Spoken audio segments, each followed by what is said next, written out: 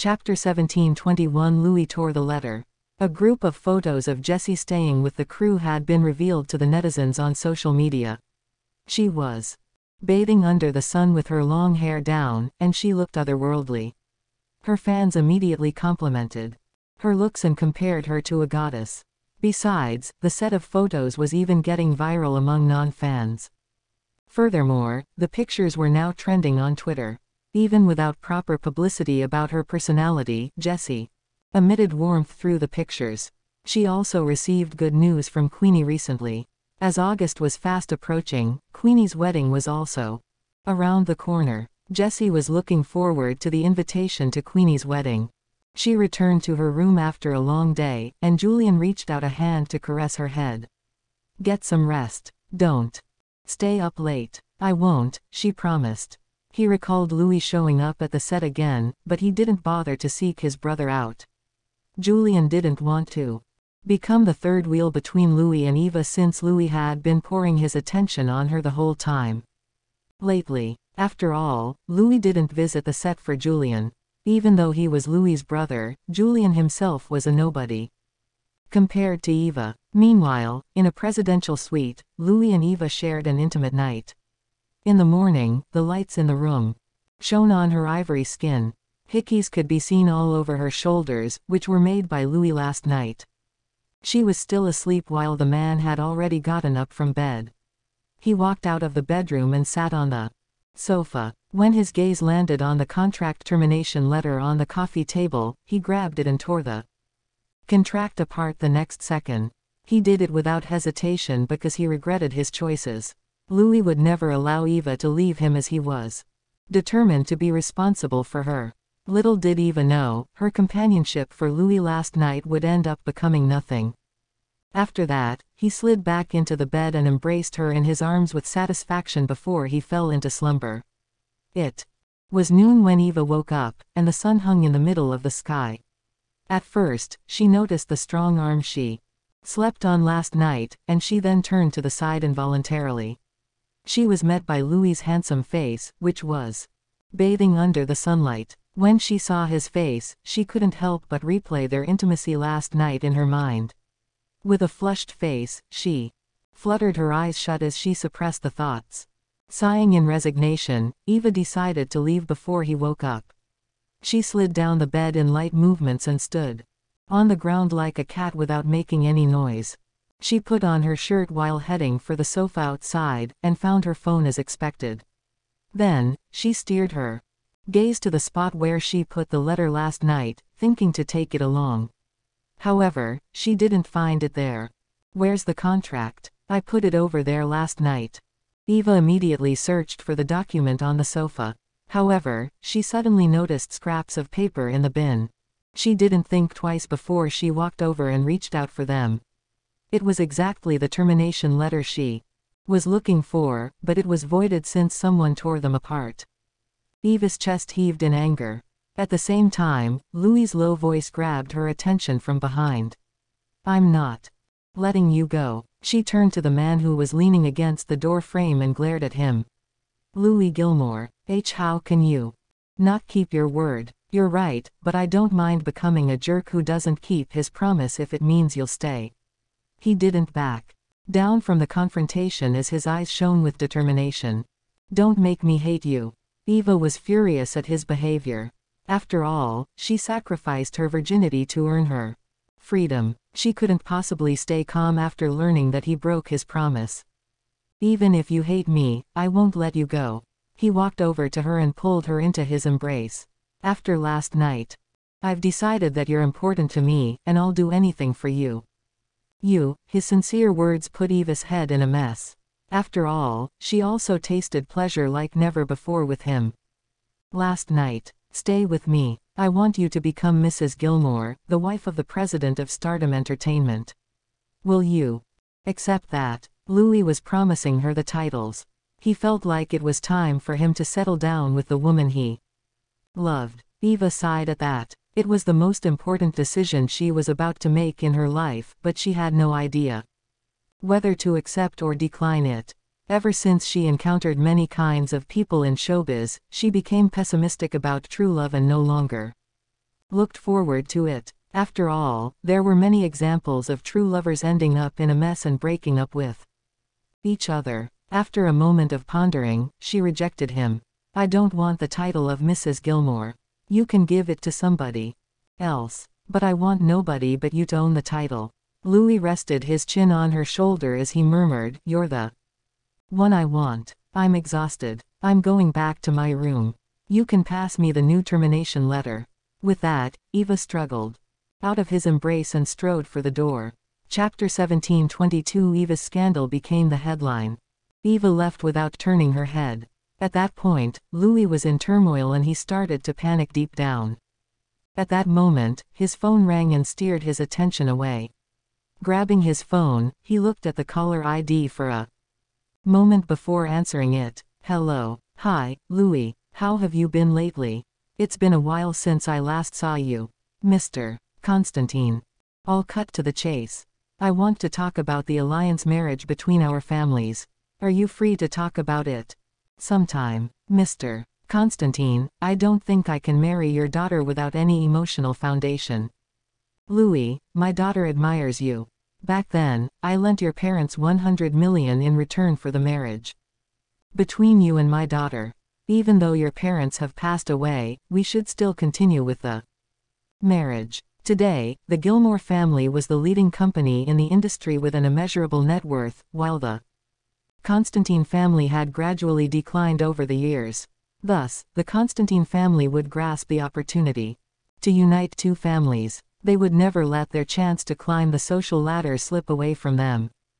Mr. Constantine, we'll discuss it later.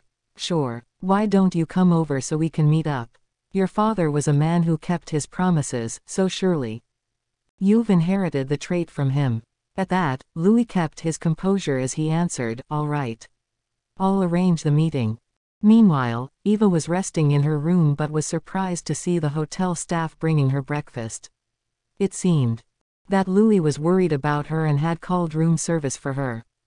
Then, she remembered spending the last night with him, and she knew she needed contraceptive pills. As she didn't want her assistant to help her deliver the pills, she decided to buy them by herself. She went downstairs after disguising herself for the pharmacy next to the hotel. She didn't notice the presence of the paparazzi who were following her when she walked into the pharmacy. Therefore, not only was the sight of her picking up the pills captured by the paparazzi, but the packaging of the pills she picked up was also captured by the camera. The realization of the top celebrity from Stardom Entertainment buying contraceptive pills in the early morning was setting the paparazzi abuzz for witnessing the breaking news. On the other hand, Eva strode away from the pharmacy and returned to the hotel without slowing down, while the paparazzi reached out to the mass media and sold them the news. The media was always fishing for her scandal because her name alone would bring them a high volume of data traffic. In less than half an hour, her scandal was already making the headlines. All the netizens learned that she spent her time with a man last night. They were more curious about the man's identity because he didn't even use protection. Countless male fans of Eva were envious of the man who slept with her. Meanwhile, on set, Jessie took the time to finish shooting a scene in the early morning.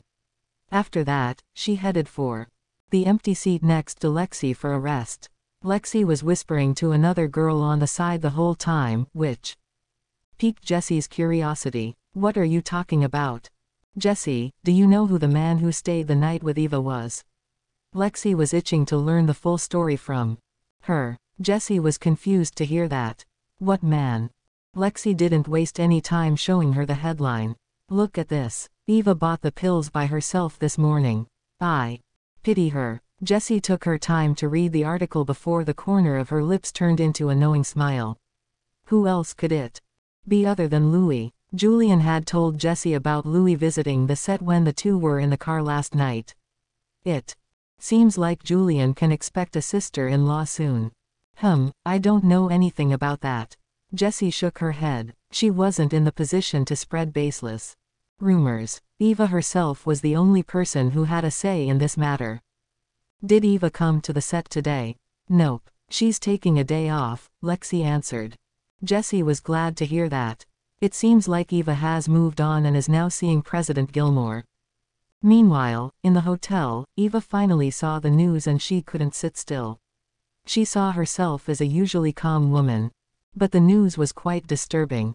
What bad timing. Why does it have to be when I bought the pills? At that moment, someone rang the doorbell of her room. Looking through the peephole, she found that it was Louis, who was staying next door. She pulled the door open for him but couldn't help it when the blood rushed to her face. Are you here to offer me the new termination letter? Chapter 17:23 Announcing his true identity to the public. Why didn't you ask me to buy the pills? Louis sighed upon seeing her. He felt bad to see her being followed by the paparazzi and became the headline of the day. Eva averted her gaze. It's none of your business. Then, as she remembered something, she shifted her attention back to him. It's been trending on Twitter for a few hours. What is the public relations department doing? When are they going to deal with it? A dark smile remained on the corner of his lips. Their performance has been poor lately. Truth be told, it had nothing to do with the public relations department, even less that they were doing their job poorly. Instead, Louis was the one who ordered the department to let the news stay trending. After all, stardom. Entertainment would always deal with their artist scandals the first time. Moreover, Eva was the top celebrity in the company. However, the news of Eva buying the pills remained in the headlines until now. Even her fans couldn't help but wonder about the identity of the man staying with her last night. She was always an abstained woman and was considered the most flawless celebrity in their circle. But now, the fact she had to buy the birth control pills was telling the public that she was seeing a guy at the moment, yet his identity remained a mystery. Don't be mad. Let's go downstairs and grab something to eat, Louis suggested. His words indeed reminded Eva that she was bored alone in the room. Nodding, she left her room and followed him downstairs. There was a well-known cafe downstairs, and they were having tea there. She picked a seat next to the window, while he took a seat opposite her and used his phone to take a picture of her. Leaning against the window, he uploaded the picture to his social media account with captions before screenshotting it and sending it to the public relations department. At last, he ordered, "Make it a push message to the public." Eva had no idea of him setting her up, nor him announcing that he stayed with her last night to the public himself. Don't ever eat the pills in the future. It's harmful to your health. That was careless of me last night. Louis muttered guiltily. His words left Eva flushing to the tip of her ears. She tightened her grasp around her cup of tea. Let's not talk about what happened last night. Why did I make you uncomfortable? He was eager to know her feelings. Blushing as red as a tomato, she shot daggers at him as she mumbled, "Stop it." A low chuckle escaped Louis when he heard that. I am very satisfied with last night. Eva turned away from his intense gaze. The memory of the moment they shared last night emerged in her mind. Truth be told, she thought it would be nice to have him as a lover. Louis was the dream guy of every woman. He was handsome, fit, wealthy, and competent, which was a perfect combination. The pair enjoyed the tea for almost 20 minutes, and Eva had no idea that she had unintentionally set the netizens abuzz. The identity of the mysterious man last night was finally revealed. He wasn't any of the male artists who had collaborated with Eva before as her fans expected, but Louis Gilmore, the president of Stardom Entertainment himself. The picture of them having afternoon tea together was hard evidence that they spent last night together. Therefore, thousands of wishes flooded the comment section. All of her fans were wishing them a happy life. Besides, the fans were hoping that they could have a baby soon. Louis was browsing through the wishes and comments from Eva's fans under a short video. Taking the countless blessings in, the corner of his lips curled into a satisfied smile. She narrowed her eyes when she saw that. What are you smiling about? Eva, will you be my girlfriend? He confessed his feelings with full affection. She lowered her gaze. Don't ever think I'll become your girlfriend just because you slept with me. You still owe me a termination contract. I want to be responsible to you for the rest of your life. Once you become the president's wife, you can terminate the contract however you want. Louis chuckled deeply, but Eva dismissed his suggestion. I'm not interested in becoming your wife. It will never be anyone else. Don't tell me you want me to choose someone else. He slightly raised his brows to tease her while he stared at her with an unfathomable gaze. She shied away from his gaze. After last night, she was surprised to see many things spinning out of her control. One of them included him occupying a significant spot in her heart. At that moment, her phone rang. Seeing that her manager was calling, she put it next to her ear and answered. Adele, what is it? Chapter 17:24 Declaring their relationship. Why didn't you tell me about something so important, Eva? I had to learn about it from the internet. You were so unkind. What are you talking about? Eva was perplexed. I'm talking about your relationship with President Gilmore. Looks like I have to prepare a lavish gift for your wedding now. When Eva heard that, she quickly looked at the man in front of her. Standing up, she said quietly, nothing is going on between the both of us, Adele. Adele, however, sneered at that. The fact that you both slept together last night has gone viral on the internet. You can't keep it a secret from me. Eva was shaken by this. What? Who said I slept with him? Didn't you buy the pills this morning because you slept with him the night before? President Gilmore paid a visit to your set. Who else can you be with besides him? He even filmed you having afternoon tea with him. You can't deny it any longer. What good taste you have. President Gilmore is a good catch, Adele complimented. Annoyance flashed across Eva's eyes when she heard that. So, this man deliberately asked me for afternoon tea to publicize our relationship. I underestimated him. Looks like it's no surprise that his public relations department is not doing anything to my rumor. He is most likely the one who instructed them not to. With this in mind, Eva hung up the call with Adele and walked over to the table where the man was sitting. Then, with her gaze fixed on him, she asked, did you declare our relationship on the internet? I have to let your supporters know the man last night was me, so they don't have to waste their time guessing who that man was, Louis replied as if he was truly concerned for Eva's supporters. You did it on purpose. Eva scolded him gently. I will do anything for you, Louis responded in a serious tone. That made Eva's heart skip a beat as she began to wonder whether she was worthy of his love. Later in the afternoon, Jessie finally went to the same set as Julian. After applying her makeup, she sat by the corner and watched Julian's outstanding performance. His fighting moves were all clean and tidy, and the director approved them all on the first take. Admiration filled her eyes as she watched Julian. Her feelings for him seemed to develop so naturally. When Julian finished his scene and was about to rest, he took a glass of water and walked over to Jessie. After he took his sip, Jessie extended her hand to him. I'd like to drink as well. Julian naturally handed her the glass, and she, too, drank it in front of everyone. They then walked over to the chairs nearby to rest while the crew prepared the props. At this moment, Jessie couldn't help but curiously inquire, have you read about Eva's news? What news? Julian narrowed his eyes and asked. Jessie, however, was a little embarrassed to say it. Hence, she scrolled through her phone to look for Eva's news. Before handing her phone to Julian. Julian took her phone and read the news, a smile spreading across his face. My brother appears to have found me a sister-in-law. Jessie was surprised to hear that. How did you know the man is your brother? I haven't shown you your brother's news yet. Isn't that obvious enough? Julian was aware of what was going on. Louis had been eyeing Eva for a long time. And Eva had no other friends of the opposite gender around her as well. Furthermore, Louis came to get her last night. Jessie then quickly showed Julian another piece of information. Louis posted this photo of Eva having afternoon tea. That clearly shows that the man with Eva was him. As Julian read the news, he found Louis hilarious. No matter how mature Louis normally was, he was still a childish guy when it came to courting a woman. To Julian, Louis did make a clever move by publicly declaring his relationship with Eva on the internet, so that everyone was aware of it. But it remained unknown as to whether Eva would approve of him doing so. Shall we treat them to dinner tonight? Julian asked Jessie. The dinner didn't matter to her, all she heard and remembered was Julian using the word, we. Is that to say we're a couple as well? Jessie couldn't help but feel joyous deep down.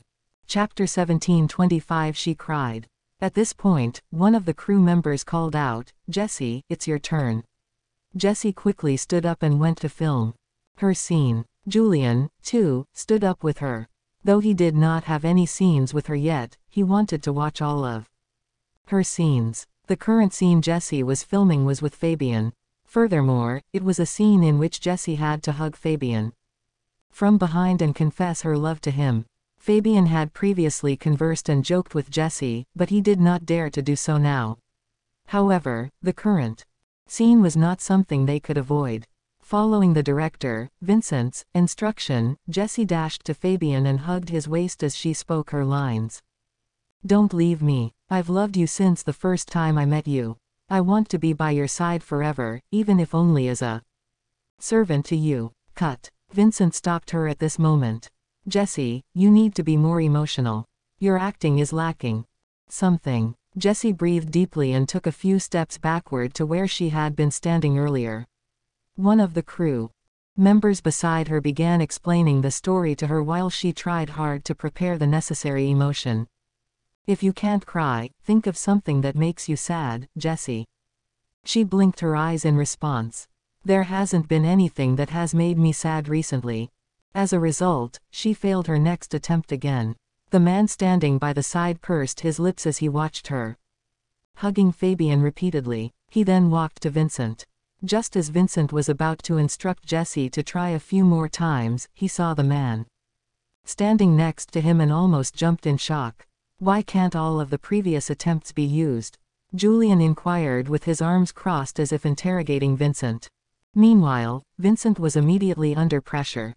Who allowed this guy to watch our filming? As such, he quickly waved his hand and said, we probably only need one more try. Jessie, too, saw what Julian did and sighed. She wished she could do the scene in one take as well, but she couldn't get the right emotion out of herself. Her confession, in particular, was unnatural. She tried once again, but she still couldn't perform up to Vincent's expectations.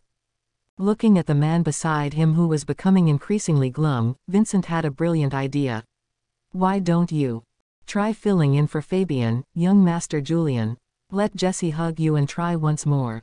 Julian raised his brows in response to such a suggestion. Let's do it. With that, Fabian immediately removed his coat and handed it to Julian, and the crew then put it on the latter. As the current scene's focus was solely on Jessie, Julian would not be filmed and could completely play along for the entire scene. Jessie, on the other hand, was embarrassed by such a change in the cast as she had to hug Julian and confess to him with her eyes filled with admiration. Let's try again, Jessie, Vincent instructed. Jessie quickly prepared herself and dashed to hug Julian's waist. Indeed, the moment she hugged him was when she was overwhelmed with emotion. She was considering the possibility that the man whom she was hugging would fall in love with another woman. Her eyes welled up with tears as she reflected on this thought. This is the right feeling, Jessie, Vincent said as he looked through the camera at her. Keep it up and start your lines. Jessie then recited her lines completely, and she even sobbed at times. This was exactly what Vincent wanted. Great. We're done with this scene now. Before Jessie could stop her tears, Julian turned around to look at her. She wiped her tears away in a fluster, embarrassed by her inability to control her emotions. What sad thoughts did you have? Julian went closer to her and inquired. Jessie, however, was too embarrassed to tell him what she thought. Hence, she replied patronizingly, it's just a small unpleasant thing. Julian got more curious after hearing her words. What is the unpleasant thing? Seeing that he persisted, she asked solemnly, do you really want to know? Yes. Julian knew she must be genuinely upset for her tears to fall when she thought about the situation. And so, Jessie murmured, come closer, then. Chapter 17:26 Walking into his trap. Julian quickly lowered his body and moved his ear closer to her lips. With that, Jessie decided to be honest with him. I was considering what I should do if you unexpectedly fall in love with someone else, she explained. That made Julian's heart ache a little. Ignoring the fact that there were crew members nearby, he drew her into his embrace and exclaimed, "What nonsense are you thinking of?" Jessie quickly pushed him away with her small strength while terrifyingly signaling to him that there were crew members nearby. Julian found her amusing while watching her cautious behavior, but at the same time, he respected her as well. This is her first film. I'd better let her finish her work with peace of mind. Meanwhile, back at the hotel, Eva was irritated by what had happened on the internet. Her manager had taken a flight and rushed over as this matter had severe ramifications. After much deliberation, Eva reasoned that she should obtain the termination contract before considering anything else. After all, she couldn't have allowed herself to sleep with the man for nothing. Thus, she stood up and exited her room before going to the room next door and ringing the doorbell. Within seconds, the man inside the room answered the door. When the door was opened, she saw him naked, with only a bath towel wrapped around his lower body. His perfect figure was exposed right in front of her eyes.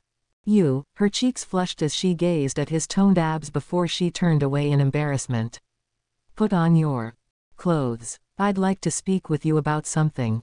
Come in first. Julian chuckled deeply. And so, Eva entered the room. However, the man behind her wrapped his arms around her waist before she could take more than 2 steps.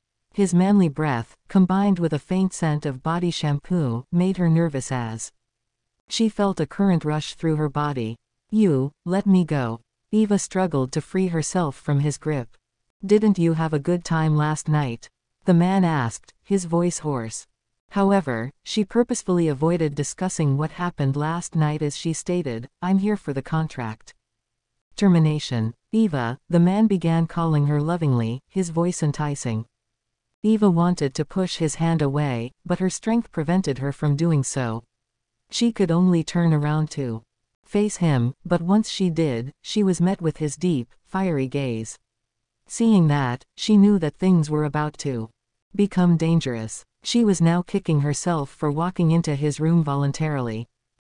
Forget it. I'll go back now. Eva spoke as she struggled to break free from his embrace. But to the man, she was like an innocent rabbit walking right into his trap. He would not allow her to leave. He carried her in his arms the next second, prompting her to mutter angrily, "Leave me alone, Louis. I can't, and I don't want to."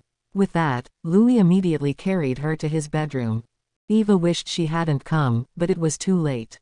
She gradually lost herself in the man's affection, as he reawakened her previously buried love and obsession for him. She could no longer avoid her own feelings after being confronted with his intense love. Later in the evening, Eva sat on the sofa after taking a bath. Should I take the pills? She asked herself. I don't think it's necessary, the man standing behind her replied. Eva raised her head and gave him a stern look. How dare he respond to me? It's all because of him that I'm worried about this. Louis immediately understood how those men who were tightly controlled by their wives felt. He quickly pursed his lips and remained silent. Eva, however, felt uneasy. What if I become pregnant? What am I going to do then? Oh God, please don't let that happen. At this moment, Louis's phone rang. He took a look at the screen before answering it. Hello, Julian, dinner tonight. Sure, I'll be there with Eva. After he hung up the phone, Louis looked at the woman sitting on the sofa and said, My brother invited us for dinner tonight. Jessie will be there too.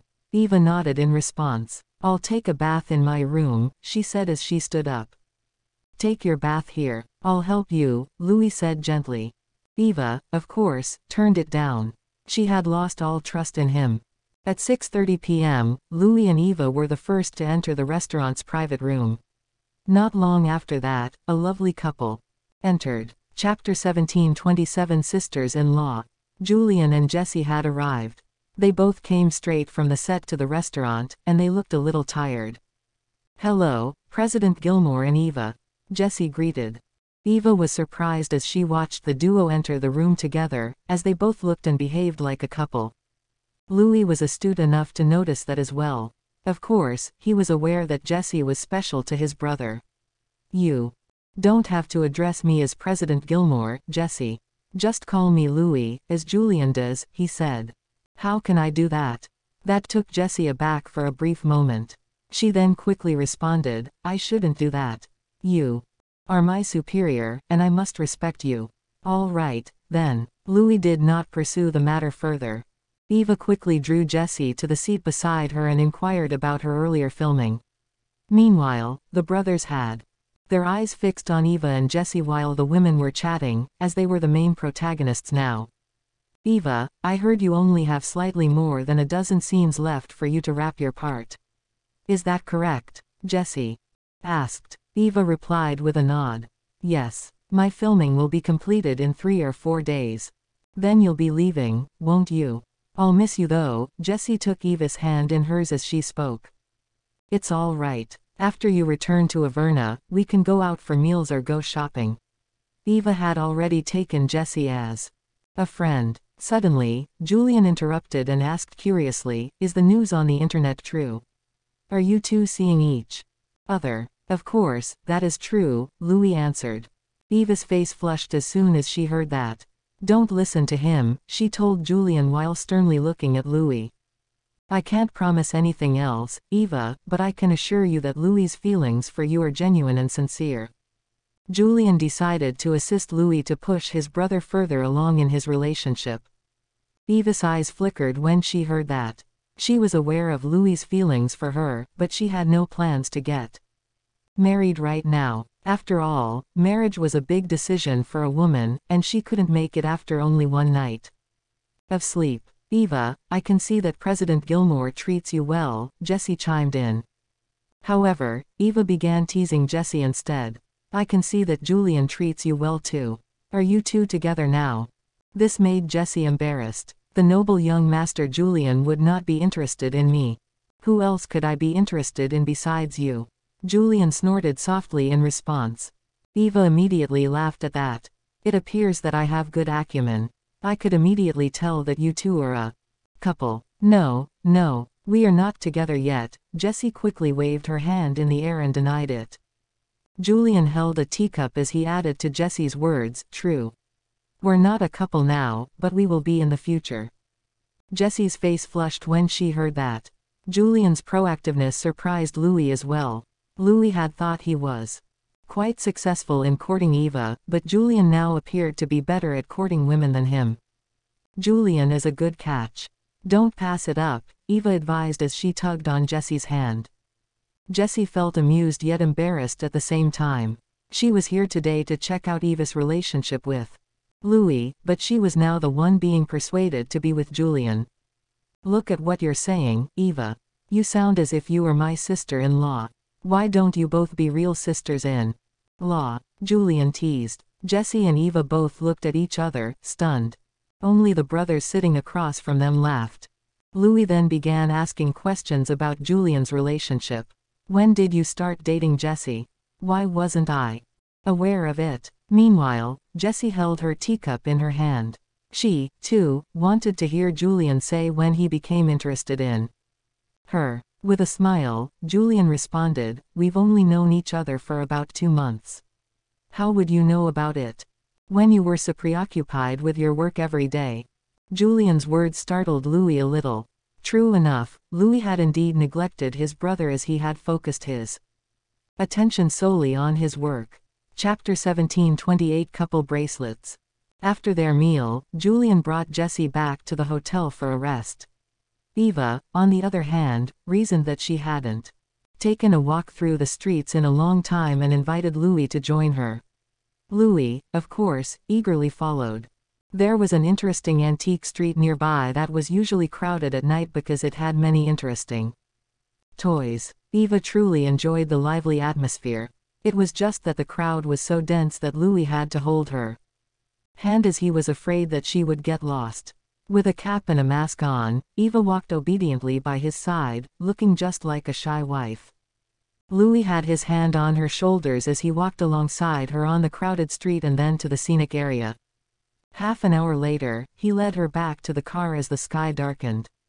Eva felt thirsty after getting into the car and grabbed a bottle of water to drink. After finishing half of it, she intended to put the bottle away, but the man beside her immediately took the bottle from her and began drinking from it. Seeing that, she couldn't help but feel her heart skip a beat at his gesture. While she was still dazed, the man leaned over from his side to hers to fasten her seatbelt. "I can do it myself," she said quickly. "These actresses will make you rethink good and evil. It's not true love if she doesn't do these 10 things for you." However, even after fastening the seat belt, he did not go back to his seat. Instead, he held her chin and kissed her on the lips. Can't this man do things in the right place? We're in the parking lot, how dare he do this here? However, Louis couldn't help himself. He adored Eva so much that he wished he could hold her in his arms all the time. Eva awkwardly returned his kiss. Sensing that, Louis finally returned to his seat in satisfaction. "You've improved. At least you know how to respond to my kiss now," he murmured, his gaze filled with his approval of her. Hearing that, she was rendered speechless. Who cares about his compliments? What a conceited guy. I'll definitely push him away next time. Louis then drove back to the hotel. Eva was in a good mood as she bought 2 red bracelets, which she was told would bring her good luck. She wasn't the type to believe it, but she still felt happy as the bracelets were lovely. She even bought 2 of them as they were a pair of couple bracelets. She did not have the opportunity to give it to Louis earlier, so she decided to give it to him later when they arrived at the hotel. When they arrived at the car park, she handed him one of the bracelets. "This is for you." "So, you bought it for me." Louis reached out his hand to take it. He didn't mind the red bracelet, and he wore it on his wrist right away. Such a red bracelet meant far more to him than the $1 million watch on his wrist. It is said to bring good luck to whoever wears it. "Wear it only if you want to," Eva mumbled. "I like it as long as it's from you," Louis said softly. He was overjoyed that she was willing to buy him something. She then wore the other red bracelet that she had bought. They both now wore a pair of couple bracelets. After exiting the car, Eva quickly walked into the hotel while Louis followed her from behind. She then proceeded to her room when they reached their floors. However, he grabbed her wrist and said, seemingly pleading with her, "Sleep in my room tonight." "I don't want to," Eva responded shyly. "Please," Louis purred. Witnessing how the arrogant President Gilmore deigned to plead with her, Eva couldn't help but feel honored.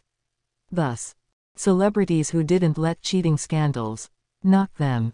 10 reasons why Selena Gomez has billions of fans. With a shy and reserved expression, she said, "I have to get my pajamas at least." A smile broke out on Louis's face when he heard that. "Okay, I'll wait for you in the room." With that, Eva pushed open the door and entered her room, her face still flushed. "What exactly am I doing? How can I agree to share a room with him? I'm well aware of how dangerous he is. Since I'm already back in my room, perhaps I should just stay here. But I've promised him that I will go over. Won't I be deceiving him if I didn't?" She took a long while, struggling with what she should do. At last, she decided to be an honest person who kept her word. Chapter 17:29 Slightly drunk. Even if I have no plans to sleep with him, I should let him know before I come back. Eva held a small bag in her hands that contained her pajamas inside. Arriving outside the man's room, she reached up and rang the doorbell. The door quickly opened from the inside. It was evident that the man was very worried that she might not come. "You're here. Come on in." Louis turned sideways to let her in. She pursed her lips and said, I don't like sleeping with others. I'm worried that I might not fall asleep, so I." Before she could finish her sentence, he grabbed her with his long arms and forcefully pulled her into the room. "I'll sleep in the guest room. You can have the master bedroom." His actions left her speechless, but she blabbered an invalid excuse anyway. "It's getting late. Hurry up and take a shower," he suggested in a low voice, hoping that she could get some rest as soon as possible. "I'll sleep in the guest room." After saying that, she opened the door to the guest room and went inside. "I guess I'll be housemates with him tonight." Then, she went inside for a shower. It took her half an hour to finish showering and washing her hair. Hence, it was fully dark outside by the time she dried her hair and came out of the room. At this moment, she saw Louis standing on the balcony and enjoying the wind. Why is he still awake? Eva walked out to the balcony to enjoy the night breeze as she felt a little restless. He was holding a glass of red wine in his hand. When he saw her walking over, he leaned against the railing in a sexy manner. His nightgown fell open slightly, and his firm chest muscles were faintly visible through the opening, giving him a wild and roguish atmosphere. She suddenly discovered that her mouth was a little dry, so she took the glass of red wine from his hand and gulped down the contents by herself. On the other hand, he watched her finish half a glass of red wine in one gulp and smiled. Do you want some more? Yes. It felt as though the red wine could quench her thirst, so she nodded. He went inside and poured another half glass of red wine for her. Taking the glass from him, she immediately began drinking again. She liked this type of red wine. There was a slight sweetness and tartness that gave the wine a rich aftertaste. If you like it so much, I'll give you 2 bottles next time, he said. This red wine was something that he specially brought for this occasion. Not only was it expensive, but the taste was also exquisite. Eva raised her eyebrows at those words. Okay. After she finished the half glass of wine, she handed the empty glass back to Louis. I want more. Aren't you worried that you might get drunk? I'll sleep better if I'm drunk. Why? Do you have a hard time falling asleep when you're with me? He asked her with a playful smile. She countered his question with another question. Are you going to get me more wine? Naturally, he was more than willing to get her more wine. That was because he liked the drunk her tonight. She looked even more charming and adorable than usual. Eva propped her chin on her hand, feeling a little drunk. Even so, she liked this hazy, intoxicated feeling. It made her feel as though she could be more relaxed in front of this man. After she drank another half glass of red wine, she accidentally let out a belch in front of Louis. She immediately covered her mouth in horror, feeling extremely embarrassed about her unsightly behavior. Nevertheless, he simply smiled and stretched out his hand to stroke her cheek. That's what you get for drinking so much. She placed the wine glass down and used her hand to brush her long hair aside. At the same time, she intentionally leaned into his embrace, after which Louis's eyes darkened in appreciation as he enjoyed her initiative. If he had to be honest, Louis had already noticed Eva's feelings for him. She had never once rejected him in the past, so it could be seen that she had fancied him even before this. It was fortunate that he had not given up and waited for her all this while. The day when their feelings for each other would come to fruition was finally here. He hugged her and planted his thin lips in her hair. A faint scent of flowers filled his nose, making his heartstrings twitch slightly. An uncontrollable urge surged in his heart as a result, and he asked hoarsely, "Would you like to sleep together tonight?" "No," Eva insisted despite being drunk. "Why not? If I sleep in the same room with you, do you think I'll have any time to sleep?" She complained slightly. "Don't worry. I promise I'll let you sleep well." After Louis hoarsely finished his sentence, he reacted like a beast that had been eyeing its prey for a long time and pounced upon her as though she were his prey. She had understood the implications of her actions tonight. When she came here, she had already mentally prepared herself for what might happen. This man had always been intensely attracted to her, but her reserve as a woman had prevented her from taking the initiative. "Eva, I love you." Leaning close, he whispered in her ear and his thin lips kissed her earlobes. In response, she hugged him tight and actively searched for his thin lips. Chapter 17:30 Engagement. The corners of the man's mouth curved into a smile. At this moment, the long wait he suffered previously was worth it. In another room, Jessie was chatting with Julian on the phone. Although they were only separated by one room, there was a unique charm in using written words that brought endless fun to the conversation. Lexi, who was nearby, felt extremely envious. Nevertheless, she was happy that Jessie was in a relationship with Julian because she believed that Jessie deserved to have him. To be honest, Jessie, I can't accept any woman being in a relationship with young Master Julian. You're the only one who gives me the feeling that the two of you are a match made in heaven when you're together, she said. Naturally, Jessie was overjoyed to hear those words. It was just that she did not wish to reveal their relationship to the public yet. Part of the reason was their current cooperation with each other. Their relationship would affect the promotional results of their movie, so they could only maintain a cooperative relationship for now. The fact that they were in a romantic relationship with each other had to be kept secret. Shiloh has undergone an incredible transformation over the years. These animal species have created their pharmacies. This point was something Lexi had also considered, so she suggested, but, Jessie, you and young Master Julian should not reveal your relationship to the public yet. He has many female fans. I'm worried that they might affect your movie premiere. Yeah, you're right. I've also considered that issue, so I will maintain my distance from him. Early the next morning, Eva vaguely heard the ringing of a phone. It was just that she was still a little sleepy, so she continued to sleep and felt Louis planting a kiss on her cheek.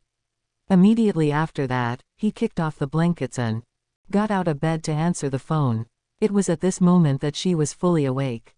He had gone out to the living room to answer the phone, so she wore her clothes and went out to accompany him. At this moment, she heard his voice entering her ears.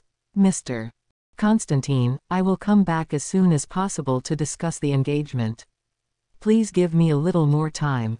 I will give you a proper explanation. Don't worry, I will fulfill the agreement that my parents made with you back then. I will not make things difficult for you. Eva paused in the middle of walking out into the living room. Engagement. Does he have an engagement? Why have I never heard him mention that before? When he finished his phone call and returned to the room, she was already on the bed and ready to sleep again.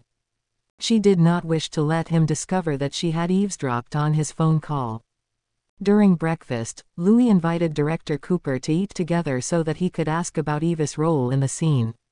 If her scenes could progress quickly, then she would be done in 2 days. Although he was in a rush to return and dissolve his engagement, he wanted to wait until Eva was finished so that he could bring her back to Averna with him. I don't want to be so rushed. I've been a little tired recently, so I want to rest before I continue filming. Eva realized that Louis wanted to wait for her to return to Averna, so she deliberately dragged things out because she didn't want to go back. After saying that, she looked up at the man. If you have something urgent, you should go back first. No worries, I can wait for you. I plan to stay here for another week or 2. Are you planning to wait for me? She deliberately pointed out. Lisa underwent lap band surgery, totaling around $14,000. The OC cast now, real age and life partners. Revealed. Louis pondered in silence for a moment. In that case, I'll go back and settle something this afternoon. I'll come back as soon as possible and wait for you to finish filming, then I'll bring you back to Averna. All right, you can go back first. She nodded. At 10:30 a.m., Louis left the hotel. On the other hand, Eva inquired about Julian's filming location today because she wanted to visit him. Julian was filming at the studio today. Thanks to his current role, he had many wire flying scenes to film. Not to mention, he was filming with Jessie today. Their cooperation could be considered remarkably cohesive at this point. After they finished filming, Eva walked over and talked to Julian. Jessie was still filming at this moment, so they entered the resting lounge. Julian, I'd like to ask you something. Does your brother have an engagement? Julian was taken aback. How did you know? I overheard him on the phone this morning. Tell me, what is going on? He had been very young at the time. He was only 5 years old when his parents set up the engagement for his brother, and he later heard from his brother that this engagement was what brought the company's business back to life. Unfortunately, he did not know the clauses that were written in the engagement. It's true that Louis has an engagement. It's something our parents decided when they were still alive, but I believe that this engagement will not affect your relationship. Chapter 1731 An unfamiliar number. Why? That's because my brother has no feelings for Miss Constantine. Will there be any losses if your brother fails to go through with the engagement? Eva asked anxiously. I'm not too sure about that either. We might have to transfer the corresponding amount of company shares based on the loan from back then to the Constantine family. The Constantines have never asked us to return the money, because it was considered their daughter's dowry. A bitter feeling surged through her heart.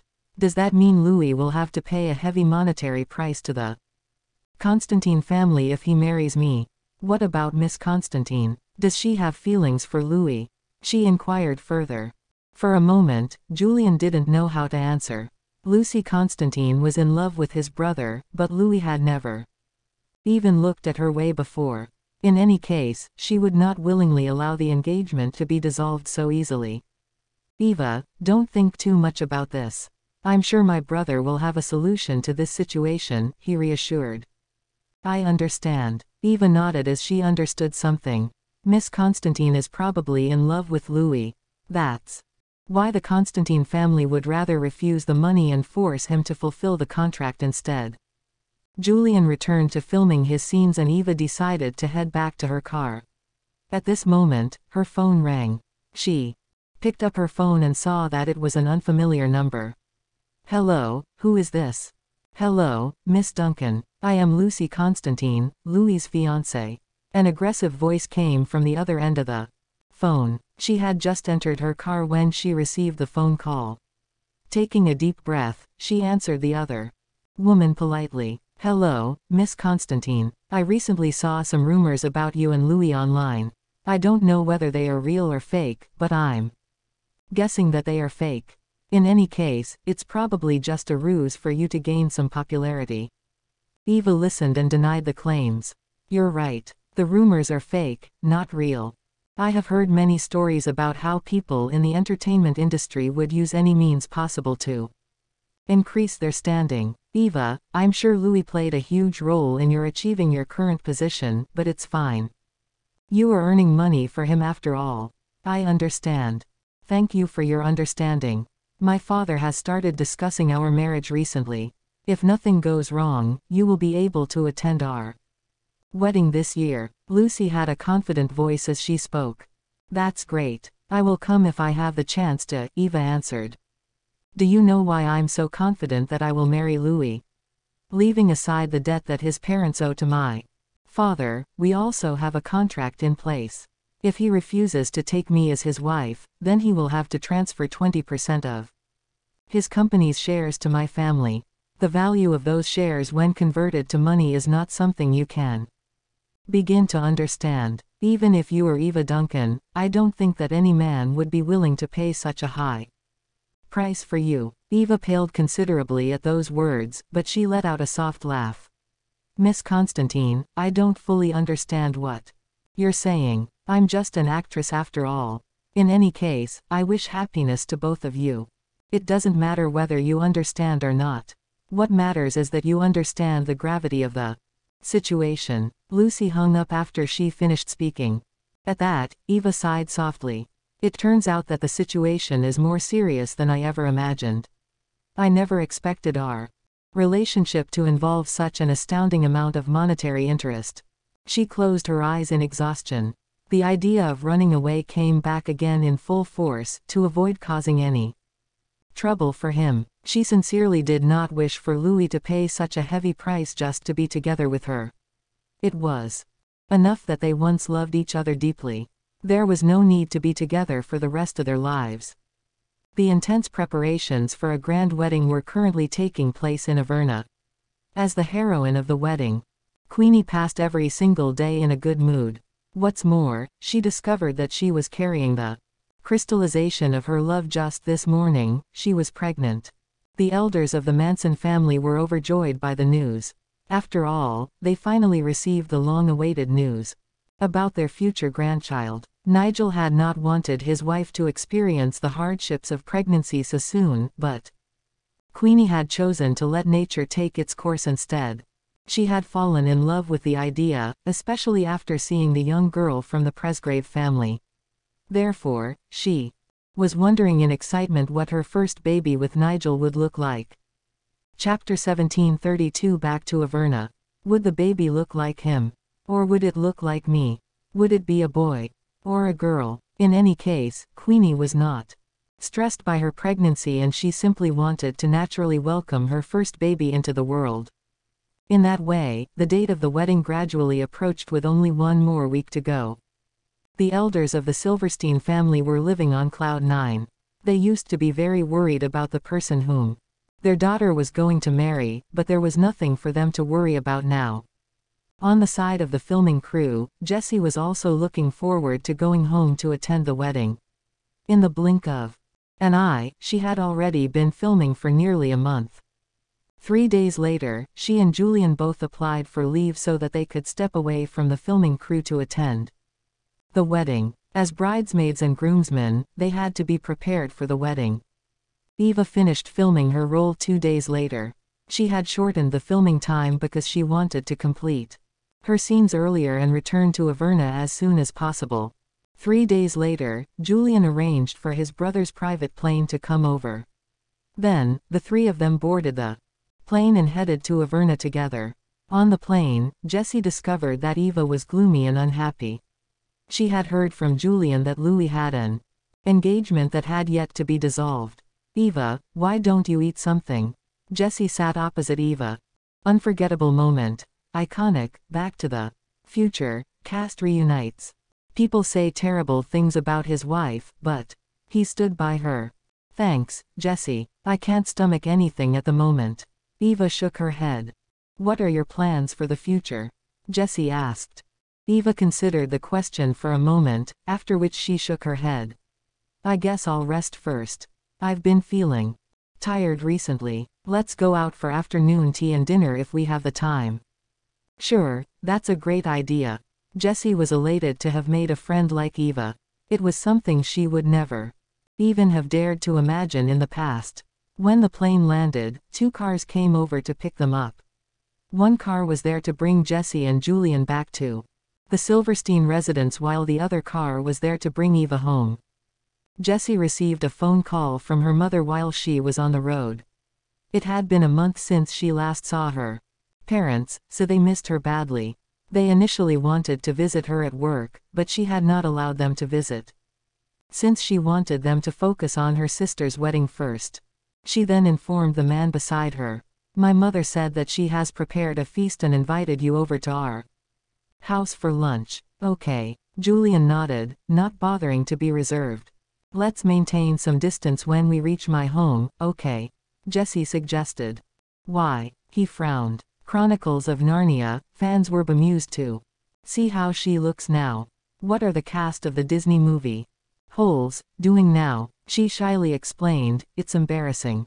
She couldn't shake the feeling that getting into a relationship with Julian so quickly seemed to indicate that she had used some sort of underhanded means to win him over.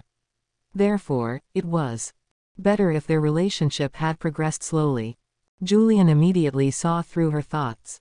Although he was both angry and amused by her antics, he could only respect her decision. "All right, fine. We're just normal friends. Is that okay?"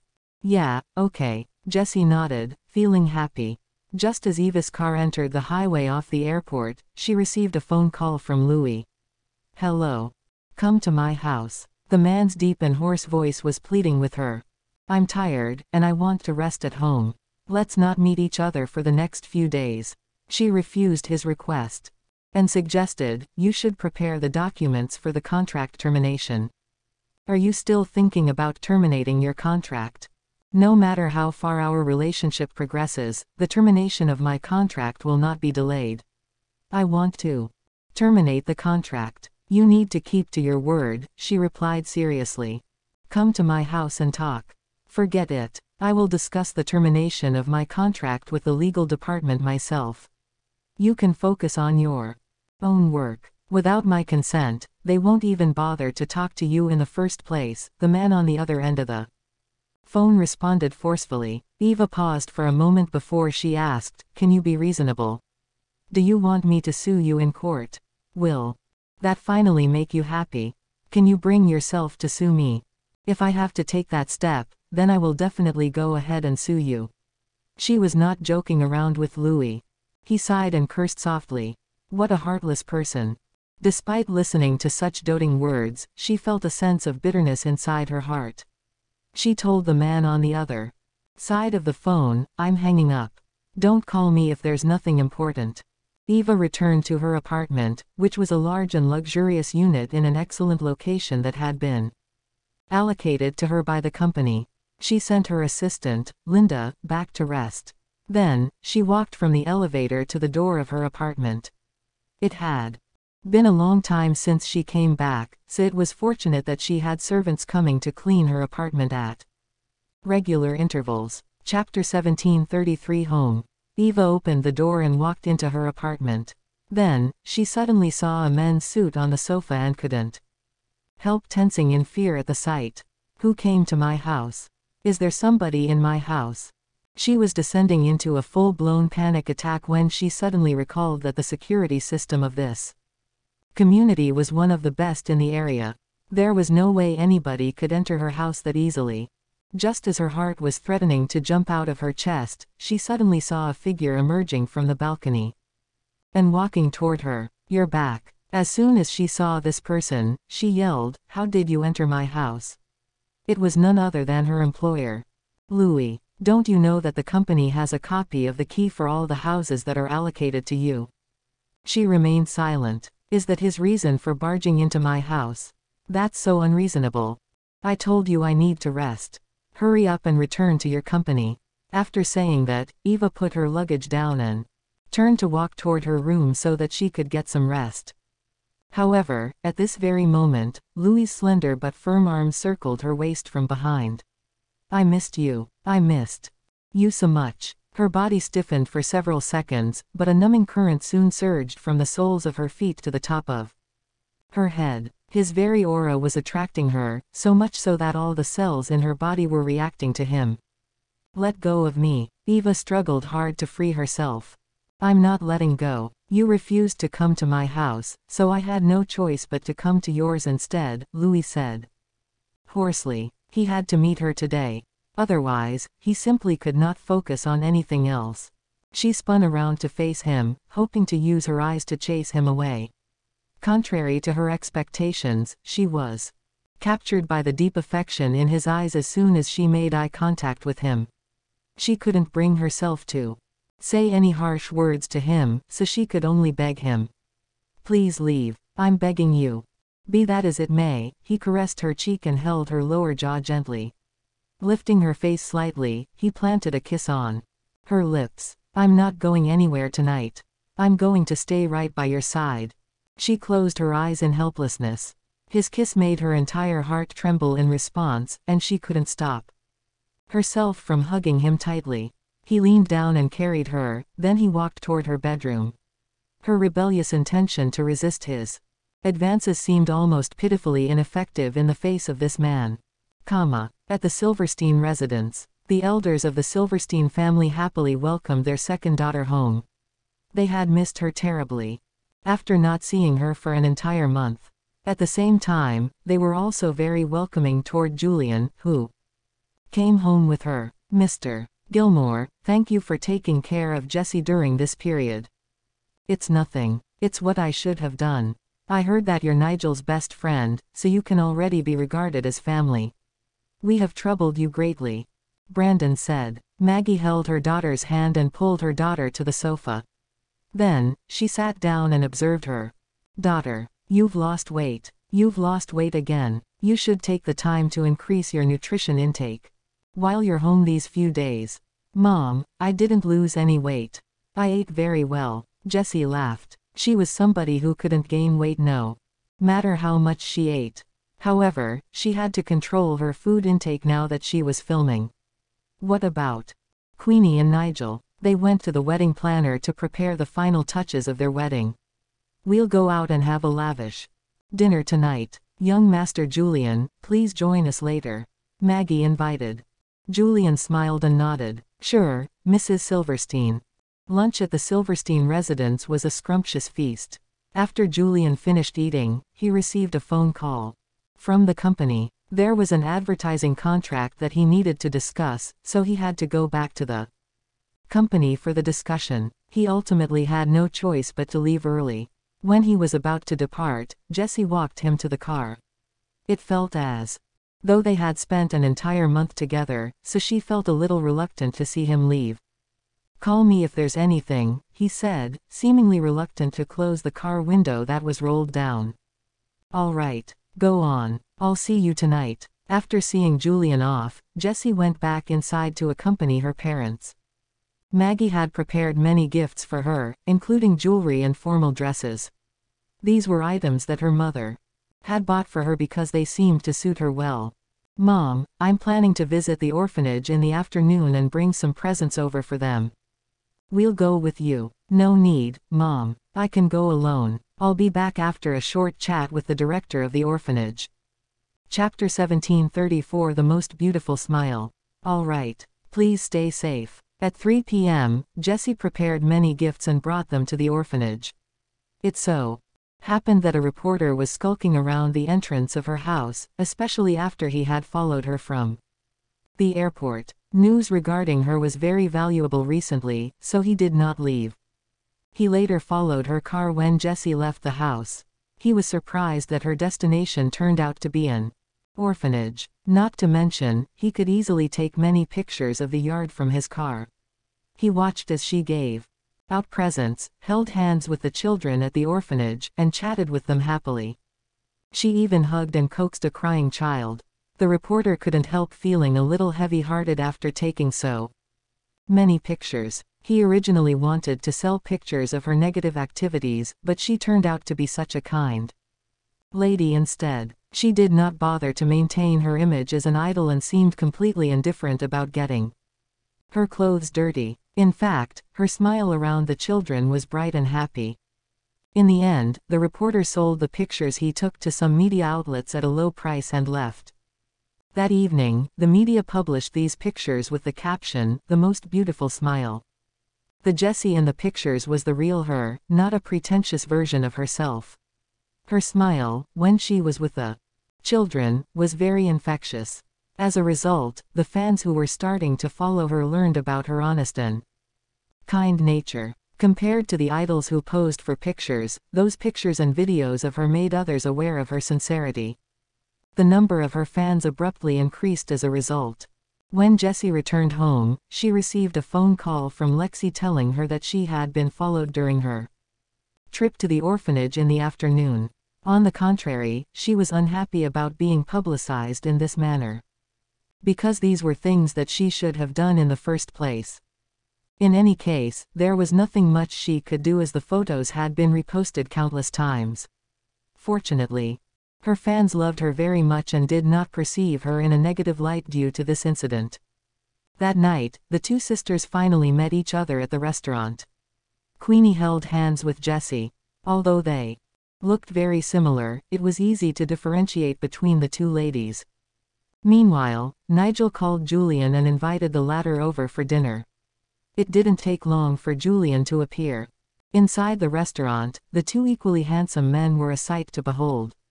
They caused all the serving staff passing by to experience an increased heart rate, and even the female guests couldn't help sneaking glances at them. However, they soon noticed the pair of women holding hands and chatting away happily behind the men. The sight left them sighing in amazement. What good-looking couples. These two couples were simply too good-looking to be true. Some people also recognized Julian and Jessie as idols, but did not dare to approach and greet them. Julian generally gave off the impression that he was a cold and unapproachable noble. That was why his fans knew to keep their distance and not disturb him even when they ran into him. The two elders of the Silverstein family had been waiting for the arrival of their daughters at the restaurant. When they saw those four walking in together, they had the feeling that Julian would eventually become part of the family. It was only a matter of time. Dad, Mom. The two daughters sat on each side of the parents while the two men sat on the other side of these women. This feeling made the two elders of the Silverstein family absolutely overjoyed. Thanks to the two young couples at dinner, the atmosphere was extremely jovial. Queenie also shared her happy news with the rest of her family. So, I'm going to be an aunt. Jessie was looking forward to her new identity. In addition, she was very happy that her sister was going to have a baby. Congratulations, Nigel. Julian's eyes were filled with envy. After that, he glanced at the woman who was looking happy to be an aunt in the future. Jessie had squeezed in between Queenie and her mother, participating in the discussion about what to prepare for the birth of the baby. Nigel's expression was also filled with anticipation. When he realized that he was about to become a father, he became incredibly emotional and grateful. He was grateful that the woman he loved the most was going to bring a new life into his life. After dinner, the two daughters and their mother took the chance to go shopping at a nearby shopping center. The three men naturally accompanied them, to prevent his fans from recognizing him and disturbing their shopping spree. Julian wore a mask to conceal his face. Chapter 1735 The Ugly Duckling's Transformation. Unfortunately, many reporters were lurking in the shopping center. One of them was initially following another celebrity, but his sharp eye had spotted Jessie and Queenie among the crowd. He was immediately stunned. Jessie is part of a twin. That was an extremely rare piece of news. Moreover, if he was not mistaken, the two men following behind them were the president of the Manson Group and Julian Gilmore. The old man accompanying them was also very familiar, as he could often be seen gracing the front page of the business magazines. Thus, the reporter hurriedly took pictures of this unexpected group of people browsing the shops. It wasn't until they left the shopping center that the reporter searched for information on the old man's background. Information. Sure enough, he was right to think that the old man looked very familiar. The old man turned out to be Brandon Silverstein, a renowned giant in the food and beverage industry. It would seem that Jessie was his daughter and the second daughter of the Silverstein family. Unexpectedly, the information uploaded on the internet claiming that she had entered the entertainment industry without any backing was completely wrong. Not only did she have a strong family background, but her sister was also married to the future head of the Manson Group. No wonder Julian was willing to go shopping with her. It could be seen that the Silverstein family's daughters held incredible charm. They shopped until 9 p.m. Nigel then brought Queenie home while the two elders of the Silverstein family brought their youngest daughter home. Likewise, Julian returned to his apartment. Early the next morning, a drowsy Jessie received a phone call from Lexi, informing her that there was a new scandal being circulated in the media. She forced her sleepy eyes open and read the article about her. The title was, "The Mysterious Background of the Newly Debuted Actress, Jessie Silverstein." When she saw the picture of their entire family shopping together last night, she propped her chin on her hand with a sinking sense of helplessness. She was coming to realize that she no longer had a private life since she entered the entertainment industry. It didn't matter where she went because she would still be photographed. "Jessie, it turns out you're the Silverstein family's second daughter. Everybody in the entertainment industry is shocked. We all thought that you were Cinderella, but the truth is you're a swan." "That's right. I was transformed from an ugly duckling." Jessie laughed and replied through a voice message. To be honest, it was all thanks to Julian's help that she found her family again. If he had not recognized her at a glance, she did not know how much longer it would have taken for her to find her family. If she had missed the information about her relatives, then she might never have met her parents or her sister in her entire life. As such, she was very grateful to Julian. After hearing that he was filming an advertisement at the company today, she was consumed by the urge to visit him while he was filming. She wanted to see how charming he was while on the set. In the past, she could only gain scraps of information through media releases. In contrast, she now had the opportunity to visit the scene in person. How could she let such an opportunity slip through her fingers? Although she was still a little sleepy, there was a strong driving force that pushed her out of bed. She had worn many heavy industrial costumes while filming on the set. Hence, she couldn't help feeling very refreshed when she wore a simple t-shirt and hoodie after she finished washing up. Jessie informed her parents about her plans before she left the house. Her father's driver came to pick her up. Although she had her driver's license, she had never driven a car ever since she obtained her license, so she did not dare to drive on the road.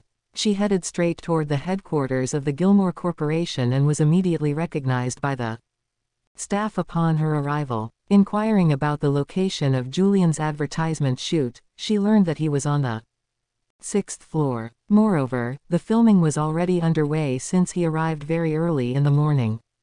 As soon as she heard that, she quickly ran off at the astounding speed of a fan chasing their favorite celebrity. Charging straight into the elevator, she went straight to the 6th floor. She was Julian's biggest fan today. Arriving at the shooting location, she discovered that the film set was very luxurious. The mixture of gray and silver backdrop gave off an extremely classy and elegant feeling. At this moment, Julian was wearing a black shirt and black pants. His shirt was half open for the makeup artist to style, and his entire being was exuding a sense of masculinity. Beneath his open shirt were faintly visible firm chest muscles that made him extremely attractive. Jessie stood behind the staff and peeped secretly. She did not disturb him and simply admired him from afar. This man was truly a walking pheromone billboard, especially when the black shirt turned him into a masculine and sexy man. Chapter 1736 Blush. Jessie's throat began to feel dry as she continued to stare. She picked up the bottle of water beside her and took a few swigs. Julian went to his shooting spot and sat on a swivel-top stool that showed off his long legs in all their glory. He was holding a rose in his hand, taking a whiff of its scent. His brows were trimmed and almost pointed, his thin lips pursed, his eyes filled with longing. Jessie couldn't help but be held captivated by the sight of him. Right then, he switched his pose. He spotted her right away as he looked beyond the camera.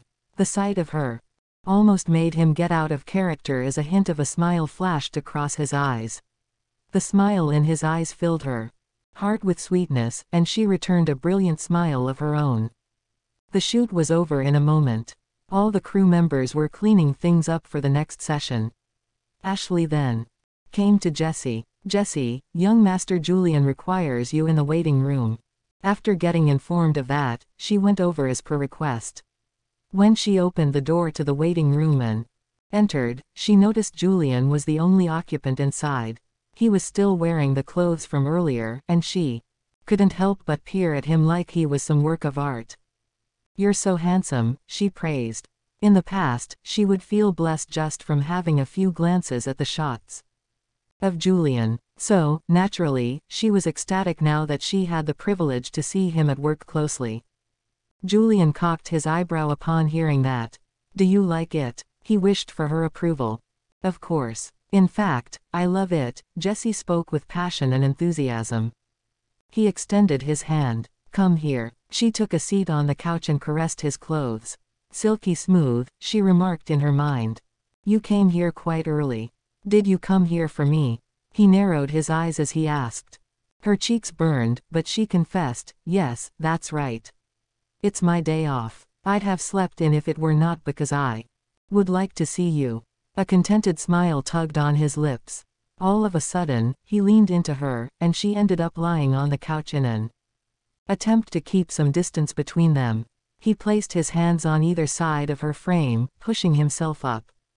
The silky shirt he wore slid down and revealed his sturdy, sexy abs. Julian had never shown his abs to anyone, but now she could stare at them as much as she wanted. It would have been a dream come true if she could touch them, but the position we're in is quite awkward. What is he trying to? Jessie's thought was cut short when he leaned down and kissed her forehead, and she closed her eyes out of reflex. That forehead kiss was as far as he would go, or at least that was what he would do at first. However, now that she was playing along, he might as well take up on her offer.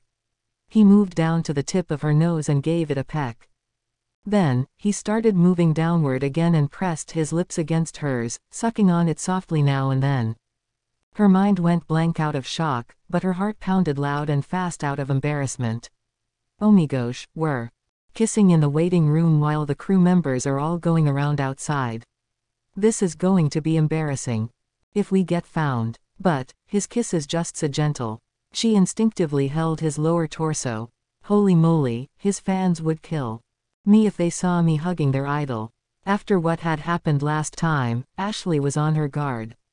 A few crew members tried to go into the waiting room to unload some stuff, but she stopped them.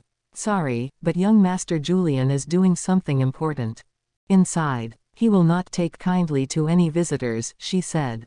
She had no idea what was happening inside, but her job was to keep her boss's personal affairs away from the public's prying eyes. Eventually, Jessie found herself leaning on Julian's chest, his hold on her tight. A moment later, the hug ended, but she could still feel the strong thump of his heartbeat smashing against her chest. Oh God, this is so embarrassing. She had never even held a boy's hand before. This was her first relationship, yet her boyfriend was the man of many women's dreams. Thus, she had yet to learn how to deal with this kind of stuff at times. Chapter 1737 To the amusement park. I hope I didn't scare you. Julian looked at her, amused. Jessie shook her head and met his gaze. You didn't. I like kissing you. His heart leapt with joy upon hearing that. He leaned down and pecked her lips. So, do you now understand how I feel about you? Of course, she did. Still, she had a hard time believing in all of this as everything felt like a dream to her. Do you like me? That was her insecurity speaking. Solemnly, he answered, yes. Jessie rested her head on his chest and stared at his collarbone before reaching over to touch it. Julian huffed, stop touching. Hey, you just kissed me, so why can't I touch you? That's so unfair. It's only fair if I get to touch him since he kissed me just now. He looked at her with resignation in his eyes. That's not what I meant.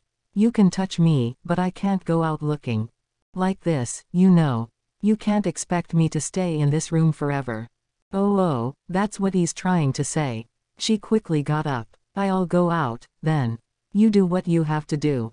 She picked her bag up and combed her hair before exiting the room. She was so embarrassed that she couldn't even look at Ashley, who stood right outside the waiting room. Jessie made her way to the coffee shop on the 3rd floor, but her face was still red. Gilmore Corporation had built the coffee shop specifically for its artists and employees. It was a high-end place. She waited for Julian in the coffee shop, and it was not until 11 a.m. that he finally showed up. This time, he was in casual attire, yet he looked elegant nonetheless. She couldn't help but steal a glance at him before staring at the ground swiftly soon after. We're having lunch together. Then, it's free time. You can go wherever you want, and I'll come with you. Really, I can go anywhere I want? She asked, the anticipation in her voice almost palpable. Yep. Can I go to the amusement park, then? She had never gone to an amusement park her whole life, not even once. Tickets were too expensive for her back then. Even though she had reunited with her family, she still hadn't had the chance to go to an amusement park. Now that they had time, she wanted to see what that place was like. And with Julian by my side, this is going to be great. Sure, I'll go, he smiled. They departed for the amusement park after having lunch. Ashley bought all the disguise items for them on their way, masks, sunglasses, and hats. Jessie went for a mask and a hat, while Julian only wore a pair of sunglasses. Apparently, he wasn't worried about getting recognized. Ashley pleaded, Sir, your fans can recognize you from a mile away if you have no mask on. You should wear one. For the sake of public safety. I'm his fan, and I don't even need to see his face to recognize him. His body shape's enough, Jessie remarked. He smiled as he looked at her. So, you've fallen for me even before we met, huh? Yep. I saw you during my first year in the industry and have fallen for you since then. She smiled smugly. Julian straightened her hat and her mask. Then, he pushed her hair back. Ashley watched on as the couple flirted with each other. Hey, do you mind? I'm still single, you know. Cut back on the show of affection, all right. Even though it was on a weekday, the amusement park had quite a few visitors. Ashley entered with the couple, acting as their errand girl. Though, there was a perk. she could go on the rides as well. Julian and Jessie looked like a perfect couple together. Ashley bought Jessie a cute headband the moment they entered the amusement park. Jessie took her hat off and wore the headband. It was indeed an adorable sight to behold. "I'll snap a pic for you, too." Ashley held her phone up and trotted ahead. Julian pulled Jessie into his embrace, and she leaned on his chest bashfully while making a peace sign. Chapter 1738 At Eva's home. It was a photo taken with a phone, but the couple was gorgeous enough to make the picture look like it was taken with a DSLR. Jessie took Ashley along with her to take a ride on the carousel. Julian waited for them outside the ride, holding Jessie's bag and her drink like any other boyfriend would. The only thing that set him apart from the other boyfriends was that he was a drop-dead handsome guy. As he waited for the ladies, he took it as his responsibility to take photos of his girlfriend. His phone was filled with pictures of her from all kinds of angles. Right after Jessie got off the carousel, her attention was drawn by the screams coming from the other side. "Oh, a roller coaster." She then pointed at it and said, "I want to ride that one." Ashley felt her legs buckle upon realizing which ride Jessie was referring to. "I can't go with you on that one, Jessie." Jessie held Julian's arm. "In that case, you come with me." Lovingly, he replied, "Sure." She thought she could stomach the roller coaster, but she soon realized how wrong she was. She came off the ride looking pallid as a ghost. She held onto Julian like a koala hugging a eucalyptus tree. "I shouldn't have done that. So, still wanna go for another round?" He grinned. Jessie waved her hands violently. "No, no thanks." They went for other rides after that, and delight returned to her in no time. She also loved that romantic emotions were stirring fast between her and Julian during this trip. Ashley parted ways with them halfway through, leaving the couple on their own. Jessie jostled through the crowd, holding onto Julian's hand. She was as happy as a lark, and the euphoria she felt infected him. As they moved through the crowd, his eyes only fixed on her and no one else. When she found out there would be a fireworks show and a mini concert later in the night, she couldn't wait for noontime to pass. "We can do more stuff at night, and there'll be less risk of having our identities found out." They rested on a bench as dusk approached. Jessie was getting drowsy for a moment, and she leaned on Julian's chest and napped for a while. Shocking robots that exist and function very similar to humans. Here's what the cast of the Priyanka opens up about love, family, and motherhood. Bradley Cooper and all the fi. He let her rest on his lap while he played some games on his phone. It didn't take long for her to recharge, and soon enough, she was ready to get back to the fun. Street lamps shone upon the land, lighting up the amusement park. This was the perfect scene for couples to stroll around. They got on a few more rides and awaited the fireworks show. It was stated to begin at 8:30 p.m., and they got themselves a good spot right before it started. Jessie leaned in Julian's embrace as she watched the fireworks go off in the night sky. Whenever she shuddered from the sound of explosions, Julian would cover her ears.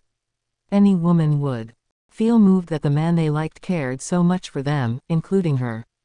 After the fireworks, they came back out to rendezvous with Ashley. Then, they headed home. When they sent Jessie back to her home, Julian was rather reluctant to bid her goodbye. That trip to the amusement park had drawn them closer to each other, after all. Meanwhile, Eva returned to her neighborhood from a meeting with her friend. "Louis went to work this morning, so I hope he's probably not at my home now." However, her hope was dashed. She came home to a dimly lit living room, and the said man was sitting on the couch with a laptop on his lap, working. "Why'd you come here? God, what should I do with him? You seem to be less than welcoming." He shut the laptop and approached her. Then, he took her bag and said, "Well, I find most places boring. Your home is the only exception. So, do pardon me for the intrusion. God, if this weren't the house I got from the company, I'd have changed the locks ages ago. Are you tired? Up for dinner? I can treat you if you'd like." "Thanks, but no thanks." She shook her head. "I'm full already, anyway." "Wait a minute." She turned her head sharply to look at the man. "Don't tell me you haven't had dinner yet." Ah, she pays attention to details. Louis shook his head. I haven't. I thought you'd come back home early, but as you can see, my prediction has gone awry. It's already way past 10. You could at least get some supper, you know. I'm not your mom. You don't have to wait for me like a hungry child. Chapter 1739. No matter the price. I still have some food my assistant gave me this morning.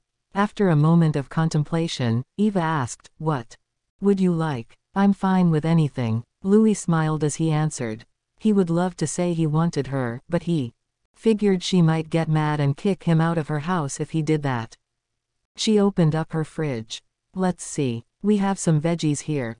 It's a bit late, so I'm not going to make anything impressive. I guess I'll just make some poached eggs for him.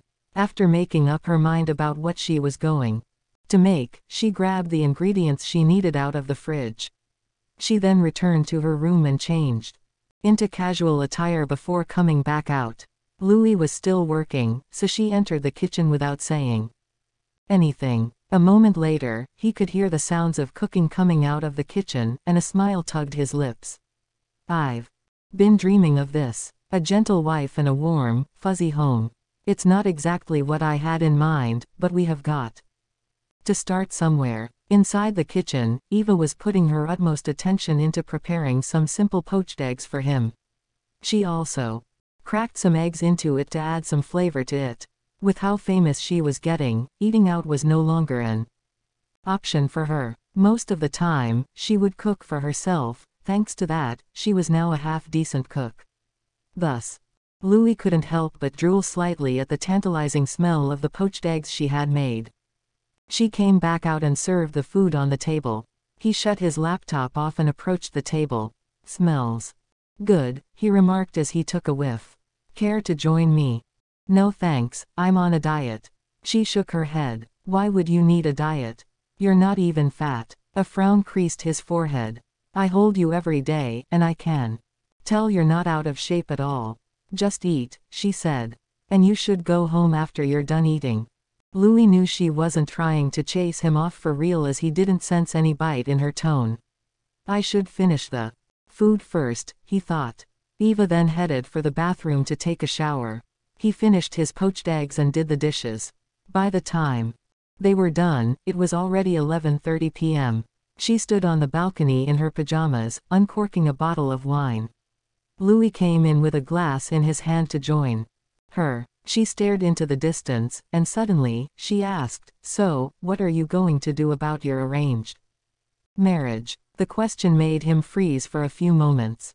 He had wanted to hide it from her, but she still found out about it in the end. How did you know about this? Julian told me. I asked him, so don't blame the guy. She frowned slightly as she continued, I know this is hard for you, so I reckon we should break up. It is the best solution. This is for the best. He can marry the girl his family arranged for him, while I can go overseas once the contract is over.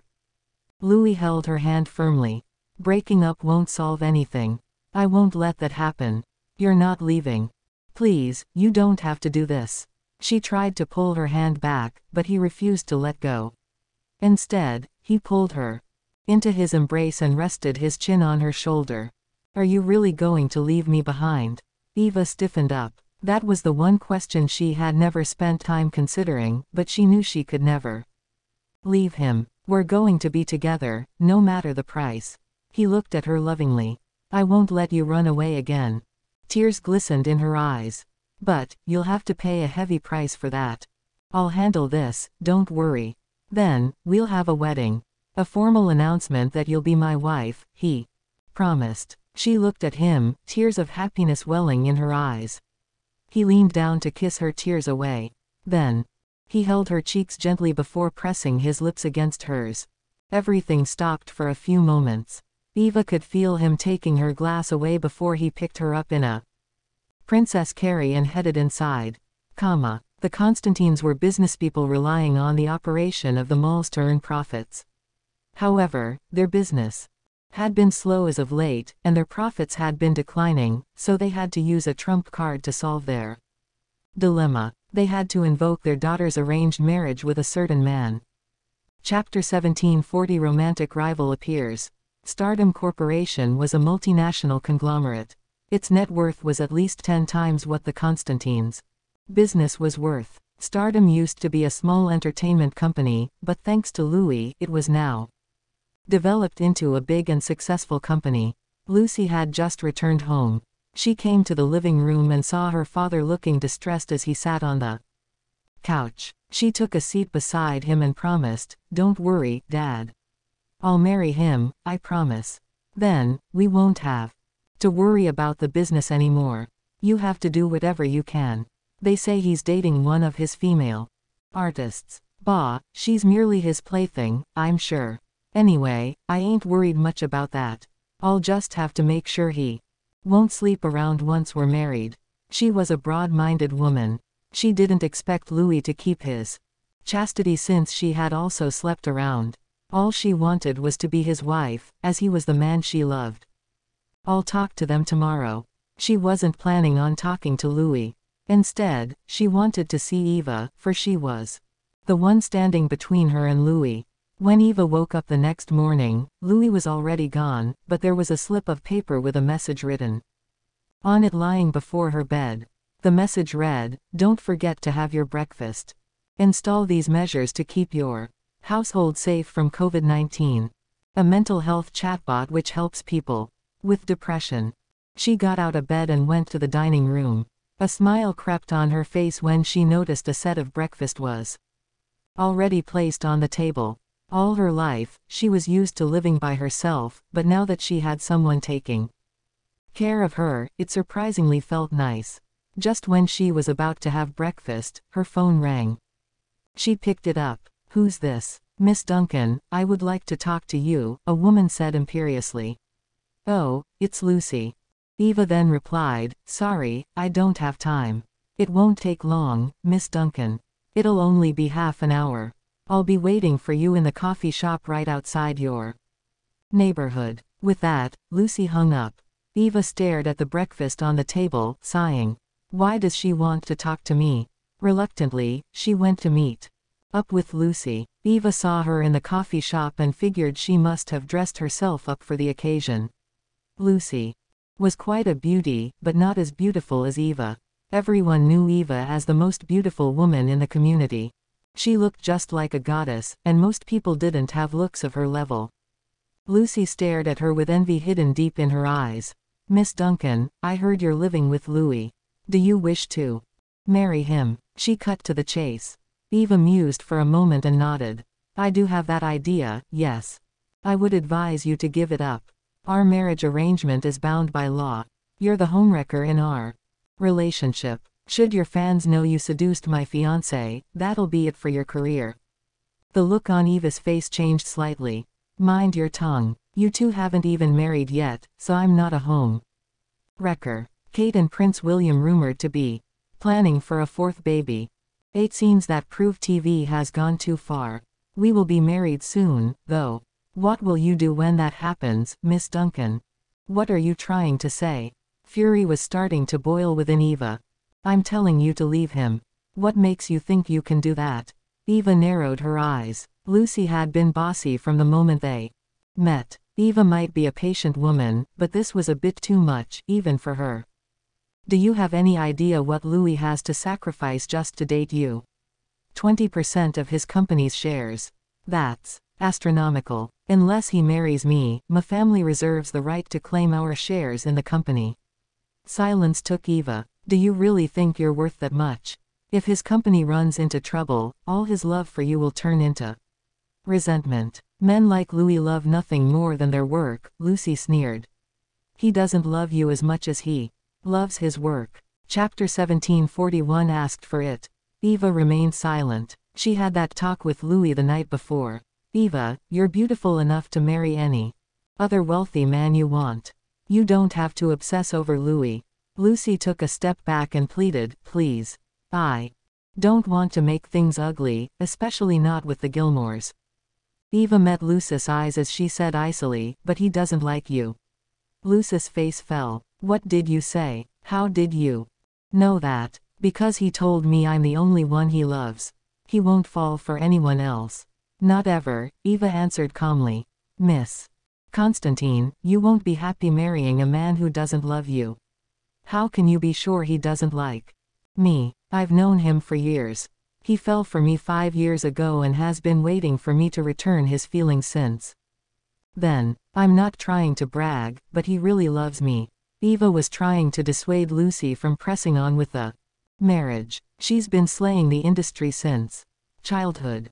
Divine divas, iconic women of pop. She couldn't leave him behind now, not when the alternative was this woman. If Louis would hold on, then so would she. Why you? Lucy's face turned red from anger.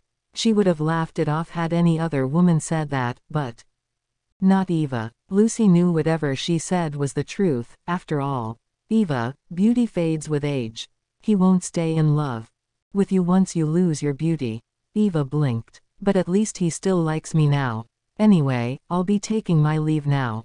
I'm busy. With that, she got up and left. Lucy was left alone, feeling humiliated. She's showing off, huh? I bet he won't stay in love with you if you lose that pretty face of yours. Just then, her face was contorted with envy. And I'm going to ruin that face. Eva emerged from the coffee shop, basking in the warm sunshine. It felt like a weight had been lifted off her shoulders. She wanted to call Louis to tell him she would accept his love. The moment Louis exited the conference room, his assistant happily reported, "President Gilmore, I heard Eva came." A smile tugged his lips as he whisked out his phone to call Eva. The call went through easily. "Hello. You're here." "Yes. Come to my office. I'm just here to talk about the contract termination." "So, I'm not going up there," she replied. "What am I going to do with her?" He thought to himself in resignation before descending the building to see her. At the same time, Eva was in the legal department, talking to the manager. The manager was in a dilemma. He didn't. Oscar flashback 40 years ago to 1983. Unexpected moments. 6 secret origin stories of modern mouth watering meal. Have enough clearance to handle her contract termination, but she wouldn't let him leave without a result. "If you're not giving me an answer, then we'll have to do it by the book." Eva was in a pure white dress, and her eyes were filled with determination. The intensity of her gaze was enough to intimidate most people. "Please, Eva, you know there's nothing I can do about this. I can't do anything without the boss's orders. I don't have the authority to handle anything related to you. I don't care. You're printing the contract, then I'll sign the papers," Eva said. "Fine, I'll print it out. I can do that much." The manager was about to send someone to print the contract, but then he saw his boss at the office's doorstep. His eyes shone with hope as he stood up. "President Gilmore, you've come just in time." Eva heaved a sigh. "He came to stop me again, didn't he?" "I'll handle this. You do your work," Louis said. The manager scooted off immediately. Louis turned his attention to Eva. One look into her eyes, and he knew she wouldn't stand down. He took a seat and faced her. "If you stay, you can have whatever you want," he said, trying to persuade her to stay. Chapter 1742 Acceptance. Eva blinked. "Anything? Really?" "Yes, you can ask for anything. Other than contract termination, of course. In that case, give me your shares," she proposed. Louis was stunned for a moment. "You want to manage the company? Is that a no?" She cocked her eyebrow. "Of course not. I can give it to you if that's what you want," he replied. "But the pressure would be great. I would like to ask you a question. If you were to give me your shares, does that mean the Constantines can't have it anymore?" she asked seriously. A smile tugged at his lips. "Oh, so you're worried about me, is that it? Don't worry. I can settle this." "How?" "They really want this plot of land, but they don't have enough connections to get it. However, I do. I'll talk to them. They'll have 2 choices, either they get the plot of land, or they get my shares. The latter of which can't be liquefied." "Don't worry, Eva." Euphoria welled within his eyes. Louis narrowed his eyes and approached her. "But I'm happy you're concerned about me." She fixed her gaze on him. After a moment of staring at his face, she felt like she was being hit by a dizzy spell and Could feel stars spinning around her. Even though she had seen many handsome actors in her career, they never made her heart race. Louis was the only one who had that effect on her. Let's go to my office. He got up and extended his hand. Eva held his hand and let him lead her to his office. There had been a rumor spreading around the company. It was about her going to marry Louis soon, and the fact that they were holding hands right at this moment just gave credence to this rumor. She didn't like coming to his office. One of the reasons was that she wanted to stay away from him. The other reason was that he was still her boss, and she would still feel intimidated by him. He handed her his cup. Here, use my cup. She took it and approached the French window to take in the view. I've never realized that the view here is so beautiful. All of a sudden, Louis hugged her from behind, and it made her stiffen up a little. I still can't get used to this show of affection, especially when we're not at home. My place tonight, he whispered into her ear. Eva mused over it for a moment before nodding. Sure. He heaved a sigh of relief. Finally, she's finally let go of the past, and we can now move forward. Despite their precautions, some fans still caught Julian and Jesse's trip to the amusement park on camera.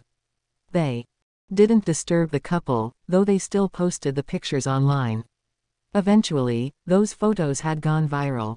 Everyone who saw those images had only one thing that crossed their mind. This looks like something straight out of a romance. The guy was tall, muscular, and handsome, while the lady was petite and cute. Jesse's height only reached about Julian's neck. This was the perfect height difference. It was something that usually showed up in S and comics. I've always thought they'd make a cute couple. This proves it. Can't wait for their new show. I'm going to watch it as soon as it comes out. Damn. Finally, some good FC King food. Loving this. Jessie saw the photo when she was scrolling through her phone. Even she was shocked at it. So, that's how we look together. My, am I always looking this slim? I never knew that. He's so tall, making me look like a damsel beside him. In any case, I'm going to save this pic. Can't help but love this pic so much. With that, she ended up making that picture her wallpaper. She was going to try out her bridesmaid gown that afternoon, and she wondered if Julian would show up. After having lunch, she and her family went to a high-end boutique. Everyone's attention was on Queenie. The old Manson couple had come with them. The two families came to try out the clothes they would wear during the wedding. Jessie was with her sister, who tried out the new gown she ordered. With some assistance from the retail assistant, she managed to change into it and emerged from the room for everyone to see. Chapter 1743, Coming of a Wedding. You look gorgeous in it, Queenie, Jessie praised. Really, I love this gown, too. Queenie nodded in approval. Okay, I'll go with this as my main gown, then. Queenie had too many choices to choose from, but in the end, she finally made her decision. Then, it was time for Jessie to try out her bridesmaid gown. She went with a violet dress made of fine gauze that showed her beauty, while maintaining a certain air of mystery about her. She looked great in that dress. Innocent and beautiful.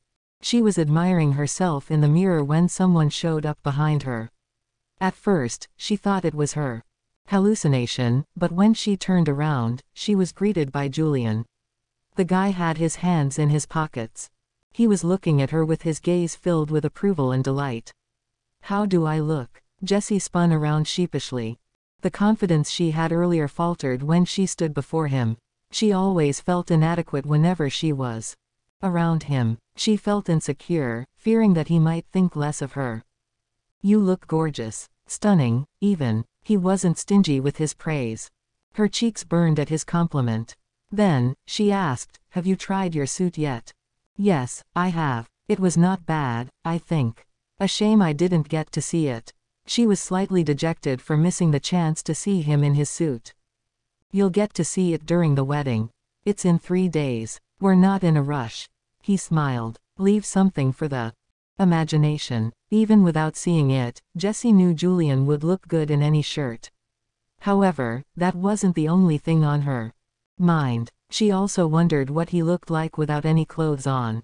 She blushed furiously upon thinking of that. The Silversteins and Mansons had dinner that night. Julian was there as well.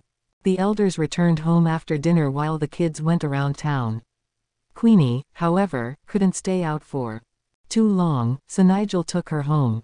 In the end, Julian and Jessie went on a little date. She showed him that photo and compared their height. "Am I that short?" She puffed her cheeks indignantly. "Well, I have no complaints about it." He then pulled her into his embrace. "You're my cup of tea, after all." And that made her feel better. The next morning, all the guests who had time to spare came to the island for some sightseeing as they waited for the wedding to begin. The Presgraves were already there. A little girl in a regal dress was running around on the grassy plains. Willow was already 4, and she was as lively as a rabbit. No longer did she need anyone to hold her in their arms. She would much prefer to go around on her own. Behind her, her father and brother stood. She was giggling as she ran. Sometimes she would turn around to look at her family. A woman in a black dress was following her closely, and she glimmered like a gemstone under the sun. "Mommy, Mommy." The girl turned back and trotted up to her mother when she realized Anastasia wasn't following. Anastasia waited for her. When Willow came near, she hunkered down and picked the exhausted girl up. Willow might be small, but the length of her hair had already reached her shoulders, and it was thick enough to braid. All the guests looked at them enviously. What a happy family. The wedding, as stated, was held 3 days later. Romance filled the air, heralding the coming of a grand event. The Silversteins, who came 2 days earlier, rested for a day. Jessie and Queenie went around the island with their mother. Julian could only make it 1 day before the wedding because of his work. Chapter 1744 The Wedding. Jessie and Queenie stayed with their parents while Nigel and his parents were welcoming the guests. They were too busy to do anything else for the moment. And then, the day of the wedding came. A blanket of fog draped over the ocean, lending an air of mystique to the island. However, the mist bade a silent farewell the moment dawn broke through the horizon. A layer of humidity hung in the air, dancing with the scent of flowers. It spruced up the emotions of everyone on the island. Jessie helped Queenie put her makeup on. She looked great after having a good night's sleep. Then, it was Jessie's turn to put on her makeup. Most of the guests had arrived, taking up all the villas on the island. In the villa where the Presgraves stayed, Anastasia picked her sleeping daughter up. Unlock your inner strength, mental health. Tips from Disney. New taste, weird things ready to be added to your blender ASAP. Willow had a habit of sleeping in. She wouldn't sleep at night, that was why. However, this wedding was important. And Anastasia would not let her daughter be tardy. Willow's cheeks were chubby and soft, and her eyelashes were long and curly. Her lips were puffed up, and her skin was gleaming. Her hair was black and thick but was unkempt from sleep. Anastasia changed her into the pinkish-purple tutu and paired that up with a white shirt. She looked adorable, but the girl was still not awake. She was still lying on the couch while her mother did her hair. Eventually, Anastasia took her out of the room and gave her to Elliot. Once she was in the embrace of her father, the girl slept even better. Elliot couldn't resist kissing his daughter's cheek. Ever since Willow was born, he had changed a lot. He spoiled his daughter to no end, and she became the most important thing in his life. She was like a modern princess, loved by her whole family, and even her brother spoiled her as well. Her brother had never raised his voice around her or bullied her. In fact, she was the one who would play tricks on him now and then. It's almost 9 a.m. We need to go. Don't want to be late. Anastasia emerged from her room, wearing a dark blue dress for the wedding. She looked elegant and almost royal. Elliot didn't want to miss the wedding, either. He held up his daughter and emerged from the villa with his wife. Then, they got into a car and went to the church. Jessie had arrived at the church. She got out of the car and saw Julian talking beside the grassy plains. He was wearing a bow tie, looking handsome in it. He landed on the island late at night the night before, so she didn't have the chance to meet him until now. Now that she finally saw him, it filled her with delight. Dance your night away with the iconic women who defined music. New Muslim superheroes springing from the pages of comic books. She approached him. I'll be in the waiting room with Queenie. He nodded in acknowledgement. Sure, come back when you're done. Jesse then took Queenie to the waiting room. The Mansons were there as well, and Jesse's mother was present. 2. All right, I guess I can slack off a little. The wedding starts at 9:30 a.m. I have half an hour to spare. With that thought in mind, she descended the stairs and saw Julian waiting for her beside the grassy plain. Her dress billowed in the wind, and the sea breeze danced with her hair. Julian thought she looked just like a fairy who descended from her home in the skies. They strolled down the path of the garden. The groups of guests were having fun in the distance, and roses bloomed on both sides of the path, celebrating the wedding that was to come and the love that was blooming. The couple said nothing, but they could feel romance hanging around them. Jessie spaced out and found her heels stuck in the cracks of the rock path.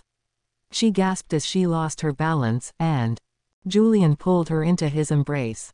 She put her hands on his shoulders, her breathing labored. Then, their eyes met. Chapter 17. 45 Vows. The love between them was almost palpable.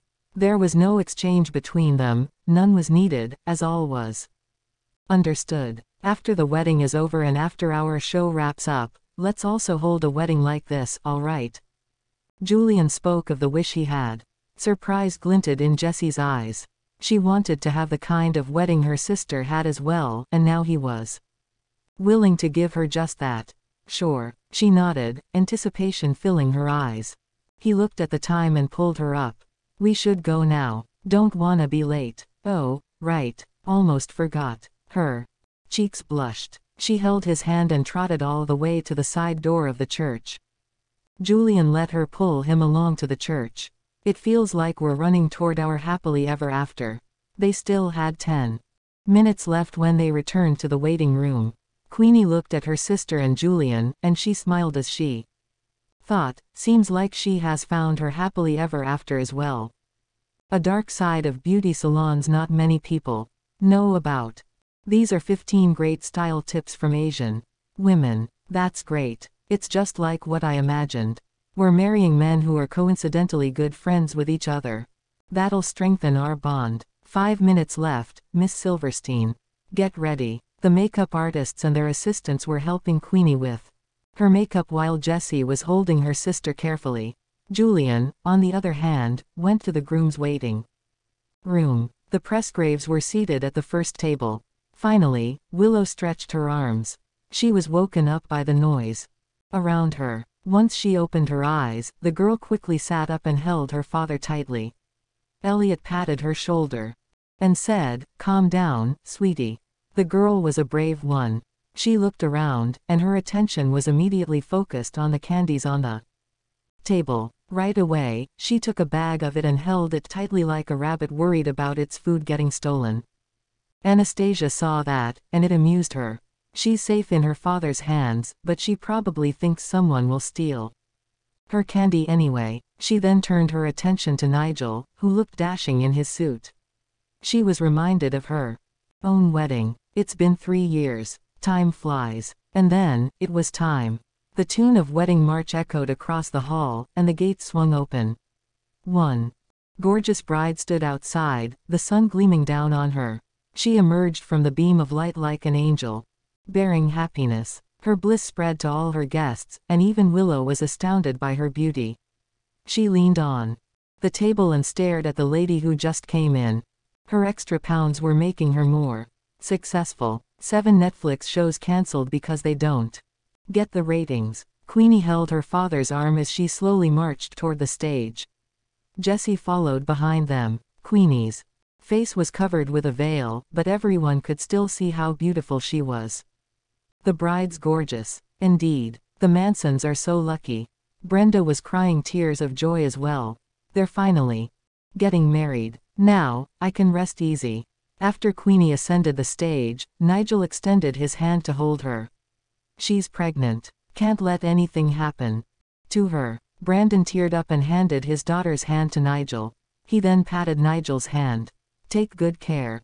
Of her, Nigel. Nigel gave Brandon a look of determination. Yes, father. I will love her and protect her all my life. That is good enough for me. With that, Brandon left the stage. He wanted nothing more than for his daughter to marry a good man. All he wanted was for her to live a peaceful life. Queenie teared up as well.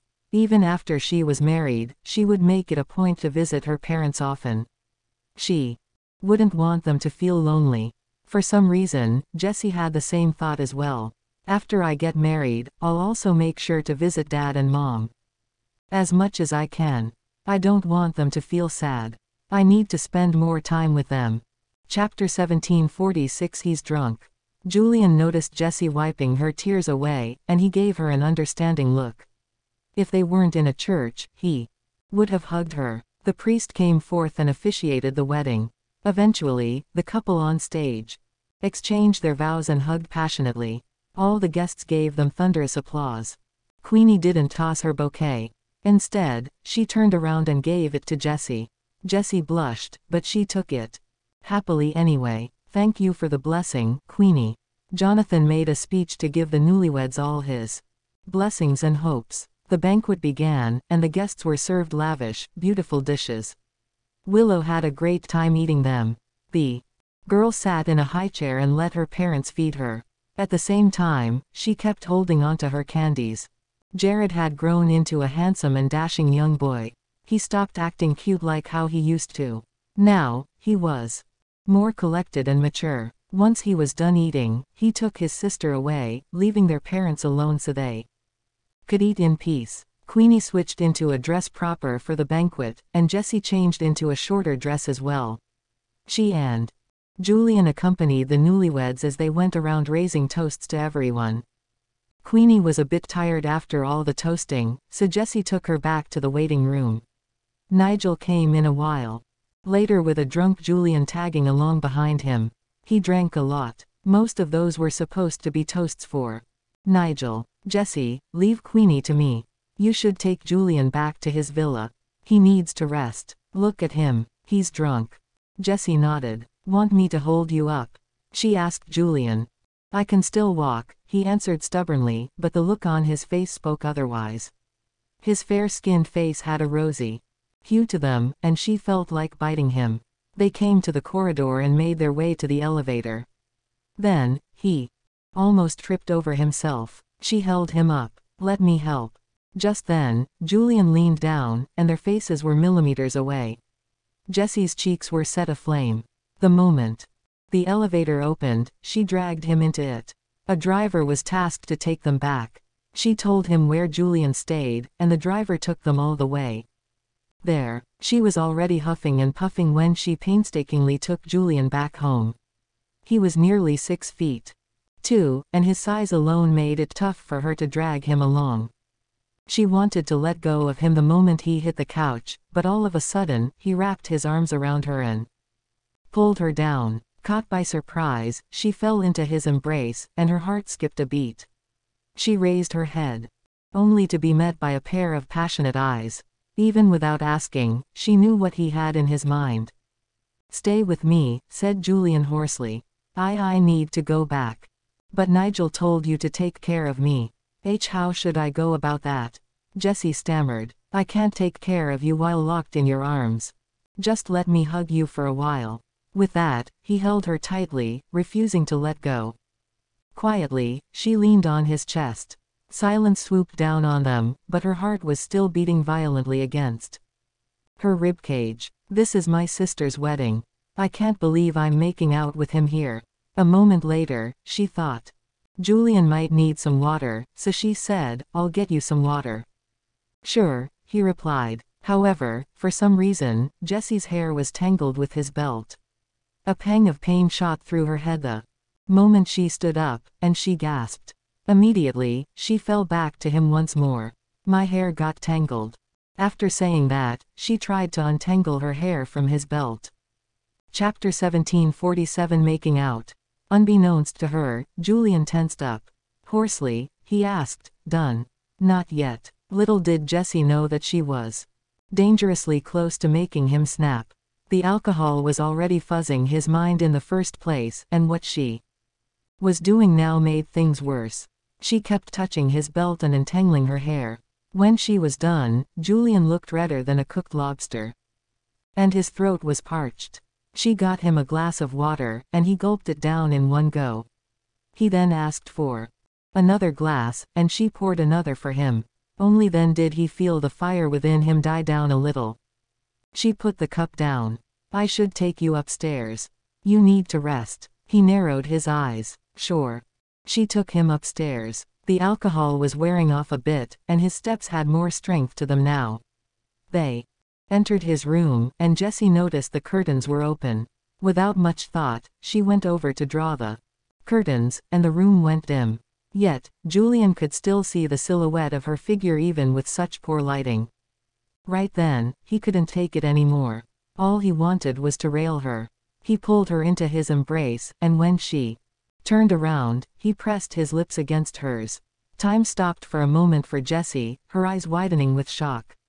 However, she couldn't resist the kiss, not from him. Slivers of sunshine slipped into the room, lending it an element of warmth.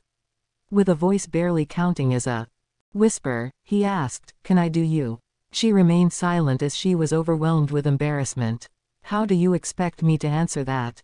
"Well, I'd say yes, but I'm a lady. I need to keep up appearances," she thought to herself. She wanted him to do her, but she lacked the courage to ask him so. Before she could say anything, Julian pressed on deeper with his kiss, his hand touching her supple lower back. At that point, Jessie surrendered herself to him, letting him take her for a ride. For a moment there, she forgot her sister's wedding was still ongoing. Jessie could taste the taste of alcohol in her mouth.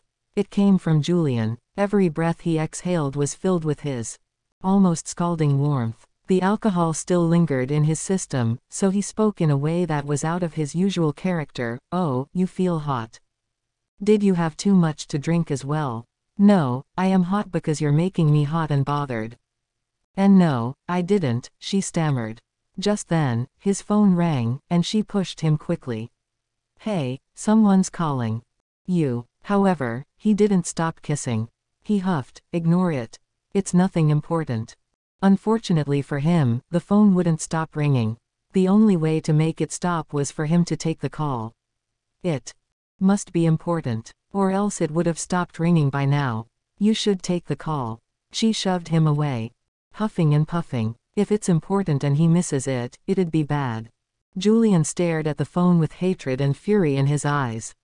For a moment, he was seized by the urge to toss it out the window. Damn it. This has better be important, or else. He eyed the caller ID for a moment and took the call impatiently. "What is it?" "Young Master Julian, someone just informed us your car got scratched," Ashley said, apparently panicking. "Goddamn it. Next time, you settle this yourself. You call me because of something inconsequential like that again, and I'll cut your pay." He roared and tossed his phone away after hanging up. Jessie blinked. Oh, was that Ashley? No, I can't let him cut her pay. She's a nice lady. She approached him and wrapped her arms around him. Softly, she consoled, "All right, calm down now." Chapter 17:48 Parenting. Julian sobered up a little just then as he was afraid that he might have frightened her with his shouting just now. He pressed his forehead against hers. "Did I scare you?" "What? The fact that you kissed me, or the fact you yelled at Ashley?" Jessie smiled. A chuckle escaped his lips. "This is all your fault." "How is that my fault?" She blinked innocently. "You kissed me, and that's supposed to be my fault." "How?" "Because you're too pretty. I couldn't hold myself back." "You're not cutting her pay. She's a hard-working assistant, all right," Jessie said solemnly. Julian gulped slightly at her serious tone. "Fine, I won't cut her pay." She heaved a sigh of relief upon hearing that. "Get some sleep. I'll head back and see if they need my help. I almost crossed the line. If Ashley hadn't called me, I might have left a bad impression on Jessie. Darn, I shouldn't have treated the first time so rashly. I don't want her to remember her first time as some sloppy sex during someone else's wedding, after all." He nodded after snapping out of his thoughts. "Sure, I'm fine now. You should head over and help them. Once Jesse was gone, he lay on the bed and called Ashley, who was still shocked after the call. Young master. Julian, don't worry, I won't cut your pay. Orville can deal with the car problem. I see. Did I interrupt something, sir? Her guess was correct. What are you talking about? He snapped. You were with Miss Jessie, weren't you? Julian was speechless. She knows me well, huh? He snorted. If you ask one more stupid question, you're not getting paid this month. Quickly, Ashley said, please, no, sir. Pretend I said nothing. You two have fun. He hung up soon after. His mind was still replaying the scene of the earlier kiss, which sobered him up completely. Jessie returned to the ballroom, still looking red. Though, she composed herself once she got inside. However, she would still feel a little embarrassed every time she was reminded of that kiss. Queenie was enjoying her desserts when Jessie entered the waiting room. Jessie. Queenie invited her to share the sweet stuff. Come, I need someone to help me out with these. Jessie obliged. She sat down and enjoyed the desserts as well. Eating desserts is the happiest thing to do, she thought. Everyone else was in the ballroom, chatting the hours away. Jared and Willow were playing on the field outside with a group of bodyguards keeping an eye on them. Birdie, Willow could make out some simple words now. She pointed at the birds flying overhead as she spun around in delight. Jared crouched down beside her, smiling. Do you like them? The girl nodded, grinning toothily. A gentle breeze whispered across the fields, and her hair clasped her chubby cheeks. It was an adorable sight to behold. Anastasia came out a while later and watched her kids play. They were her whole world. Now, she no longer wanted to expand her company. It was big enough and was running well. Because of that, she now had more time with her family. Mommy. Willow ran toward her the moment she saw Anastasia. She waddled like a little duckling as she ran. And then, she fell. Jared tried to pull her up, but Anastasia stopped him. Willow expected her brother or mother to come over and pick her up, but she realized Anastasia was looking somewhere else while Jared wasn't coming either. She puckered her lips and got back up herself, feeling a little miffed. However, that feeling went away with the wind. The girl clapped her hands and bravely went to her mother once again. Anastasia pretended she just saw Willow. She picked the girl up and kissed her cheek. Well done, Willow. Chapter 1749 On the beach. The girl raised her hands. With the best effort she could muster, she tried her best to recount how much the grass had hurt her hand, trying her best to get her mother's consolation. Oh, did you hurt your hands? Here, I'll blow on it for you. Anastasia blew the girl's chubby hands and kissed them. Finally, the girl cracked a happy smile, and her slight grievance was finally sent off to the sea. The island felt particularly languid in the afternoon. Clear blue skies and vast calm seas. Lots of the guests took the chance to have fun in the ocean. The older guests took a nap and prepared for the wedding dinner. Queenie wanted to play as well, but she was in no condition for that. The first trimester was one of suffering as she couldn't eat or sleep well, things were hard on her. Nevertheless, she told Jessie to seize the chance to have fun. It wasn't every day she had a vacation, so she should make the most out of it. Get Julian. He can go with you. Dad and Mom are chatting with their friends as well. That was what Queenie told her. Jessie was in a sprightly mood. Sleeping was the last thing on her mind, she wanted to have fun. The moment Julian got her call, he came to see her. They took a stroll through the area with coconut trees before emerging on the beach. Since everyone was far away from them, they had the whole beach to themselves. Jessie gasped in surprise and charged to the beach like a happy child. Gilmore, you have to come down here. She called his last name by accident. The girl was too happy to notice that. Oh, I never did tell her how to address me. Guess that's why she thinks she can call me whatever she wants. I need to change that. He followed her onto the beach. Then, he crossed his arms and narrowed his eyes.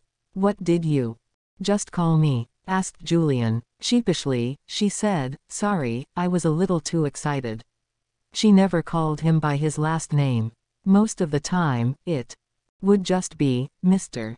Gilmore. From now on, you're calling me Julian, he said imperiously. But I think Mr. Gilmore sounds good, too. No, you're calling me Julian. Proudly, Jessie nodded. Okay, Julian. Julian patted her head. Good. From now on, you're calling me that. Oh, he can be so bossy about everything when he wants. She nodded in acknowledgement. Then, she scooped up some seawater. Wow, it's not cold at all. It feels warm. Do you want to swim? She blinked. Can I? As long as you want it. Julian nodded. She was in a short dress, and they had no swimsuits lying around. Awkwardly, she said, I'll do it later. She returned to the beach and had all the fun she wanted. She frolicked around and kept kicking the waters. Eventually, she lost her footing and fell. Right away, she backed away and plopped onto the sand. Well, this is super awkward. Oh, no, I got sand all over me. Wash yourself in the waters, then, Julian suggested. Something twinkled in his eyes, and he gulped slightly. He thought she looked alluring when she was drenched. Jessie took that advice and slowly stepped into the sea. She stopped when the seawater got to her waist level. Then, she let it wash the sand on her body away. When she came back up, her dress was already sticking to her, accentuating her legs. We should go back now. I need to get changed. She's not wearing any shoes. Julian made a mental note to himself before crouching down. Get up. I'll take you back on my back. She held her heels and let him take her back to the villa. Chapter 1750. A nice stroll. It was a peaceful stroll. The sun was shining, the birds were chirping. Jessie was leaning on Julian's back, feeling safe. They ran into a few waitresses and were recognized immediately. Oh my gosh. The waitress gasped. It's them. They look so good together. He's taking her on his back. I envy her. Jessie thought it was a bit daunting for Julian since he had to take her back to the villas. They were a few hundred yards away. However, instead of taking her back to her villa, Julian took her to his. She asked Lexi to get her a set of clothes. She was staying in the same villa as her parents, and she didn't want them to see the state she was in right now. That's why she asked for Lexi's help. I'll use your bathroom for a bit. Julian. She took her clothes and headed for the bathroom. Sure, he replied in acknowledgement. She wondered why he wasn't looking at her. Why is he looking away? In all honesty, he wanted to look at her. However, she would notice the desire in his eyes if he did. Jessie entered the master bedroom. Julian realized his phone was dead, so he went upstairs to get the charger, and it was then he heard Jessie showering in the bathroom.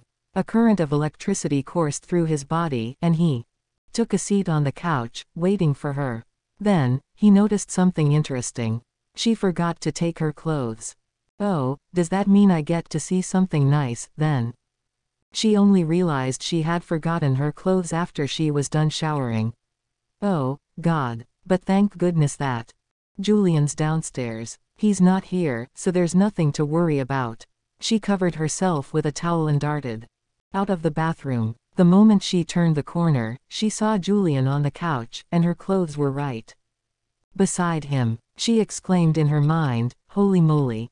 I thought he was downstairs.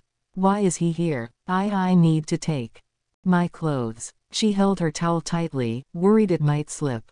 He stared right at her, enjoying the beautiful sight in front of him. He picked her clothes up and handed them to her. Thinking he was just being nice, she happily took the clothes, but then he suddenly held her hand and pulled her into his embrace. She caught a whiff of his scent and felt everything around her spin a little. Didn't know he could be so cheeky. Julian, she started, though she never got to finish that sentence. He held the back of her head and pressed his lips against hers. She's so charming. I'd love to gobble her up right now. This is killing me. Jessie was holding her towel with both hands, which made things easier for him. She can't even push me now. Julian didn't push her any further, though. Once he had enough, he picked up his phone and charger. I'll be waiting downstairs. Even at night, the island glimmered and shimmered beautifully. The lighthouse and neon lights glowed the landmass up. The wedding dinner was a merry event as well. Everyone gathered and feasted with their friends. Some drank with their friends on the field outside. The guests who had families stayed with their families, while the younger people took this chance to date a little. Nigel and Queenie were talking to the elders while Jessie had run off. She wasn't someone who could sit still. Naturally, she went straight to the place of her lover. He was waiting for her at the corner where it was dimly lit. She trotted over to him like a little fairy who couldn't wait to date her lover. Her hair billowed in the air, her dress dancing with the breeze. Eventually, they met, and she tilted her head. Adorably, she asked, "Guess what I got you?" Chapter 17 A date. What is it? Julian narrowed his eyes. Just take a guess. Fine. Candies, he said. Jessie's nose scrunched up. How did you get that right on the first try? She thumped his chest lightly. He burst into laughter. That was just a random guess. He never expected to hit the mark, but he did. He pulled her into his embrace and kissed her cheek. All right, I'm sorry. Shouldn't have guessed it. He's so sweet. She loved that he was apologizing for something this trivial. It meant he cared about her feelings. He pushed her head closer to his chest, and she leaned into his embrace, enjoying the scent of flowers brought in by the gentle breeze. So, this is what bliss feels like. Jessie sighed. We can see the Milky Way from here, and there's the moon up there. It feels like I'm in a painting. Bliss, at least to Julian, was to have whatever he loved. He caressed her hair softly. Yeah, and I'm feeling blessed to have you beside me, too. Right then, someone on the boat out on the ocean started the fireworks. A delighted Jessie hugged him tightly. The fireworks are starting. He happily wrapped his arm around her and watched the fireworks show with her. It went on for half an hour, and most of the fireworks would create different shapes and patterns after they went off. Eventually, they got tired from standing up for too long, so Julian took her to an open-air coffee shop to continue watching. He could watch the fireworks, have a cup of coffee, and date the woman he loved. A candle burned before them, and roses surrounded the table. What bliss! On the other side of the field, Willow was riding on her father's back, watching the fireworks happily. She would start to gurgle from time to time. Anastasia, on the other hand, leaned on her son. He's grown so tall. I'm so proud of him. The newlyweds were also enjoying the fireworks. Queenie rested her head on Nigel's shoulder. We're married now. He's the one I'm spending my whole life with. Eventually, the fireworks came to an end, but everyone wanted more. Yet, that was not to be. It was getting late. And the older guests needed their rest. The young ones, however, could stay up and have more fun. Jessie wondered where Julian was taking her. Eventually, they came to the port, and a yacht was waiting on the sea. She froze for a few moments. Oh, right. He did say we were going out to the sea. They got onto the yacht and sped toward the moon hanging over the horizon. Eventually, they came to a stop in the middle of the ocean. The couple had some wine and enjoyed the view of the sea. Just the sight of it carried all their worries away, washing them into the depths of the ocean. Julian held Jessie in his embrace. Do you like this? She nodded in approval. I love it. He kissed her ear, and it triggered something in her. She turned around and held his face before leaning in and kissing him. It was a deep, passionate, and beautiful kiss. Even the air had turned hot and heavy from the intensity of their kiss. However, they pressed on. It wasn't until Jessie felt herself perspiring did she let Julian go. Julian was sweating as well, but he couldn't help but tease, "What's wrong? You're sweating." "It's hot." She fanned herself with her hand. "Don't you feel anything?" He felt it, all right. Everything inside him was screaming and begging him to give them some release. "We should have some water." He entered the cabin and got her a glass of warm water while he gulped down a bottle of cold water. Wow, he's gulping it down. As she was worried, she said, "Slow down. You're going to catch a cold at this rate." He choked on himself and coughed. Awkwardly, he asked, "How did you know I was down with a cold last time?" "Because I drank too much cold stuff." Chapter 17 Negotiation. "That's not the only reason. You took an ice-cold shower, too, didn't you?" Jessie smirked. I'm not a kid, you know. I'm an adult now. I know a lot of stuff. Julian kept quiet for a few moments before he broke into a smile. So, you know everything, I take it. She cocked her eyebrow. Of course. Without shame, he asked, so, tell me, why did I take the cold shower? Her cheeks lit up when she heard his question. She bit her lip and hung her head low sheepishly. You can't expect me to go into detail. If you're not saying, then we might need to be a bit more hands-on with our approach. He wiggled his eyebrows. If there were a hole somewhere, Jessie would have buried herself in it. I can't believe they call this guy innocent. His fans think he's an honest-to-goodness saint and that he's not interested in anything lewd. If only they could see the current him. If she had the chance, she would tell the fans they got it all wrong. He's a perv, through and through. And he even knows how to talk dirty. Perv. She clicked her tongue, but in all honesty, she loved this. Julian's fans would have killed to have a chance to date him, yet all Julian cared about was Jessie. All he wanted to do was flirt with her, make out with her, and eventually gobble her all up like she was a nice little meal. He stopped teasing her after that, and she asked him to take some pictures. This was the couple's privilege. He would do anything to take the best pictures of her. A few hundred photos later, Jessie found herself going through each and every one of the photos, smiling at the sight of them. And then, it was her turn to take his photos. He was handsome, and the shadows hung over his eyes, making his eyelashes look longer than usual. He's so hot. It was already 2 a.m. when they came back. A drizzle fell, covering the island in a layer of humidity. They got into a car and headed to her villa. Since Jessie was staying with her parents, she couldn't make out with Julian too much, and she went to her room soon after. Still, it was a memorable night.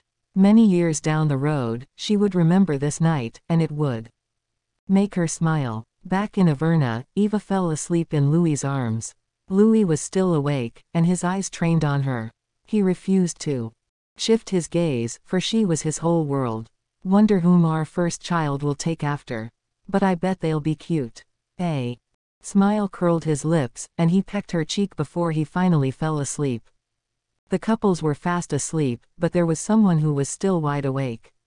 The lights in Lucy's room were still on. She was on her couch, holding a magazine and staring at the photo of a certain man.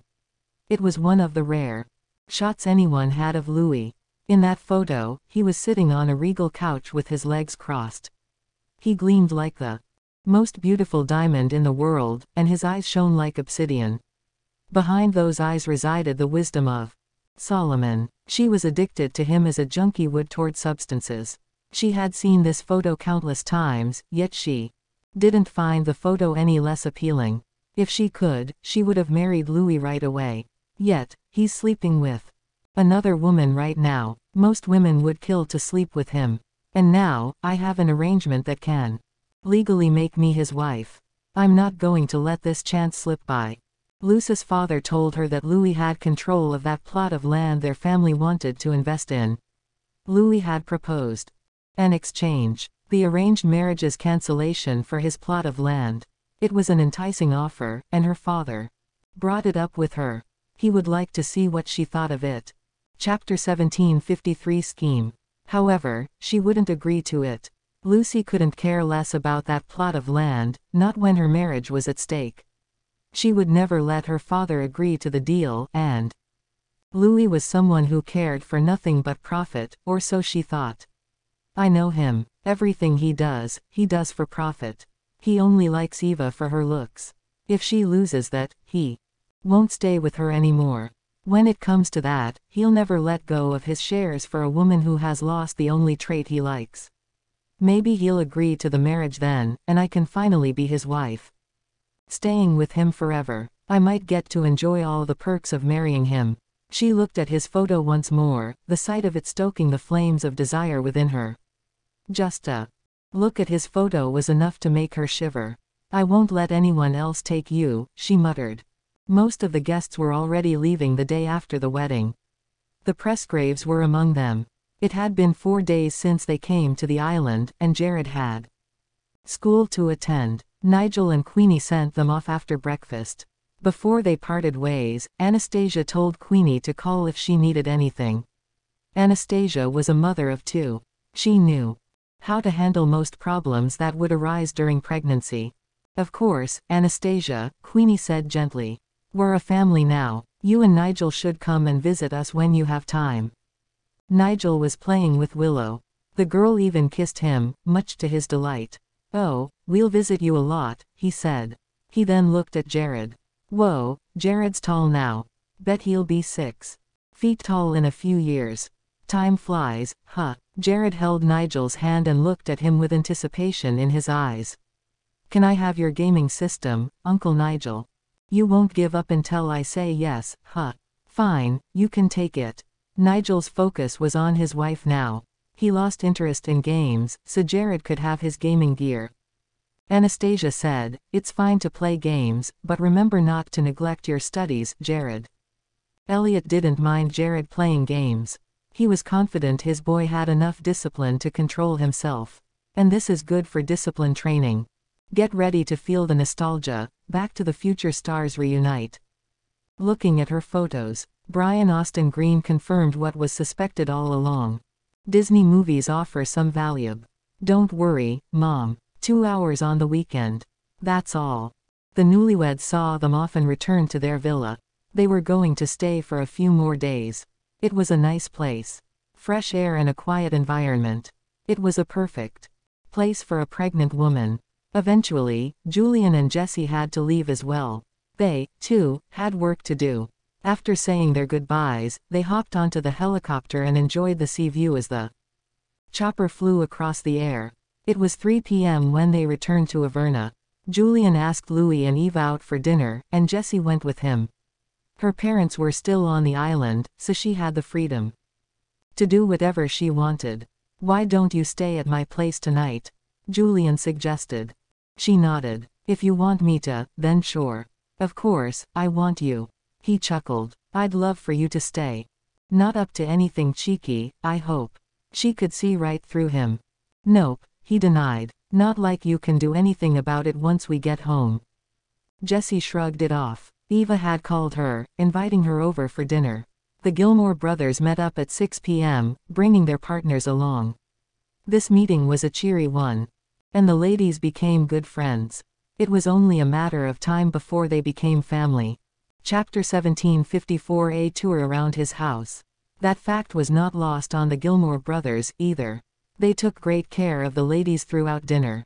And then, they parted ways at 8:30 p.m. Jesse followed Julian home, and Lexi had already made sure Jesse's suitcase was sent to the house. Before she left, Lexi inched closer to Jesse's ear and whispered, Hey, Jesse, I got you 2 sets of pajamas. Make sure to use them tonight. Wait, what? Jesse was confused for a second before she was reminded of the days she spent with Lexi. Lexi's kind of a perv, too. But I'm not. I might be able to talk dirty, but I'm not one for actions. Jesse had seen Julian's house once. She thought his house's decor was simple, stylish, and manly. She loved it. The simplicity caught her attention, and the French window was set at the one place where they could see the best of Averna. While she was enjoying the view, Julian handed her a glass of water. Here, have a glass of water. She took it and asked sheepishly, So, where am I going to sleep tonight? I have 1 master bedroom and 5 guest rooms. Make your pick, he said. She pursed her lips as she mused over her choice, but then he smirked. The master bedroom is on the list as well, you know. His comment made her blush. I'm not going to sleep in the same room as you. Make your pick, then, said Julian. Jesse then went around his house. It was a duplex measuring about 1,000 square meters. She went upstairs and looked outside the French window. The view is so beautiful here. She looked around the bedrooms and kept walking down until she came to a bedroom decked out with a suite and a mini living space. Curious, she entered the room and had a look. And then, she entered the closet room. Glass cabinets stood inside, which held nothing but men's suits. Also, she saw a watch inside. This can't be the master bedroom, can it? She blinked. Someone opened the door, and it made her leap with a start. Julian was holding his jacket. He noticed her in his bedroom, and he chuckled. "So, you've made your choice, I see. This is your bedroom." Jessie felt a bit awkward. His house is big. Too big. Yes. He nodded in affirmative. Sheepishly, she said, "No, I was just looking around. Not going to take your room." She didn't leave right away, though. She went around for another look. The room was painted gray, and the French window in his room almost showed the full scenery of Averna. "Our taste in aesthetics matches. Gosh, you have a beautiful house," she praised. "You can stay for a bit if you want," he purred. Jessie would love that. Really. She turned around to look at him. "Yeah, we don't have to go back to work right away. Stay around and have fun." A smile tugged at his lips. If this were a cartoon show, the shadow of Julian would have a tail slowly swaying behind him. He looked like a wolf trying to trick Little Red Riding Hood into getting eaten. Sure, she wanted to stay at his home as well. It'd be a blast. She kept looking around his house, and Julian followed. Eventually, she came to the cinema room. God, I must watch a movie here. Anticipation filled her heart as she made a mental note to herself. A tour around the house showed her a gym room, a kitchen on the second floor, and there was even a bar counter. Finally, Jessie picked the bedroom closest to Julian's, and Julian came back with her suitcase. When she realized it was already 11 p.m., she said, "You must be tired. Get some rest." Chapter 17:55 Sexy Pajamas. "Holler at me if you need anything." A smile curled Julian's lips, and he left. "I am not going to holler at you." Jessie opened her suitcase, and the first thing she saw was the sets of pajamas Lexi had prepared for her. One was pink, while the other was purple, and both were almost transparent.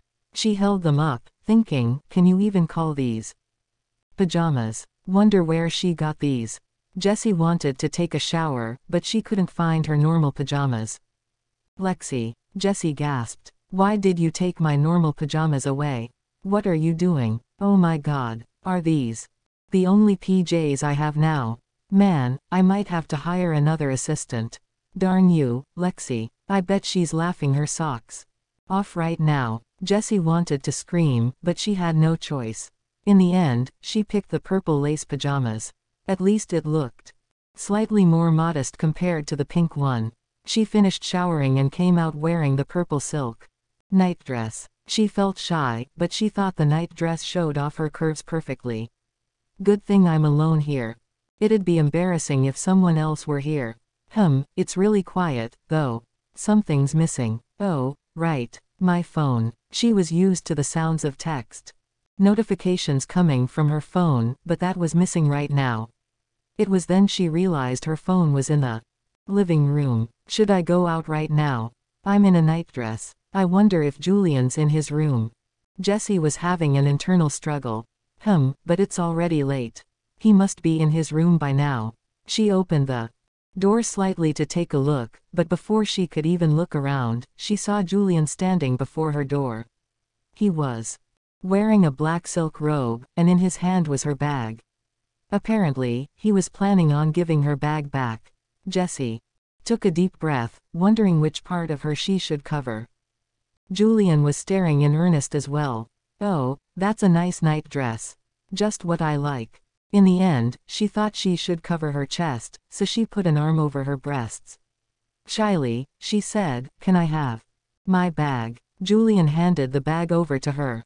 "Here you go." Jessie kept her eyes on the bag, ready to dart out of her room to take it and dart back in right away, but just as she grabbed the bag, Julian tugged on it and pulled her into his embrace. Oh gosh, I fell for it. However, she didn't mind. She was fine with getting tricked as long as the trickster was Julian. She closed her eyes, leaning on his chest. "So naughty," she whispered. Julian placed the bag on her chest and carried her in his arms. "The main bedroom is big enough for the two of us. You can sleep there." Sure," Jessie stammered. She was willing to share a room with him. After all, he was her lover, and lovers were supposed to share the same bed. Besides, Queenie's going to be a mother soon, and I'm going to be 25 in November. I should start thinking about raising a family now. Moreover, my boyfriend is the man of my dreams, she told herself. Jessie caught a whiff of his scent and prepared herself. Anything that happens tonight, happens. She finally accepted her fate and leaned cozily in his embrace. Julian put her down on the bed gently, and a smile tugged at his lips. Sleep. Chapter 1756 Calculated Accident. Wait, you're staying up? Yeah, I can't sleep, so I texted a few friends. We're going to play some video games. Julian chuckled. Jessie sat up and held his arm. I'm more important than your games. You're not leaving. Huh. Julian just wanted an excuse to leave. If he stayed around for any longer, he might let his inner beast loose. So, you want me to stay? Hoarsely, he asked. You do know what that means, right?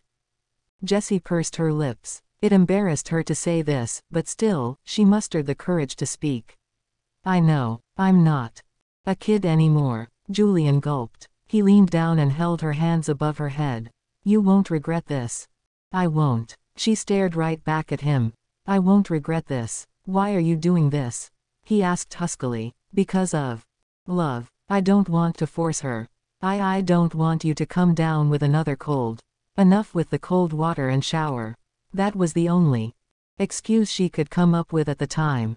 Fashion brands, designers take a stand against Russia's invasion. 8 crazy gifts that celebrities have given their better halves. But that was enough for Julian, enough for him to see that she loved him.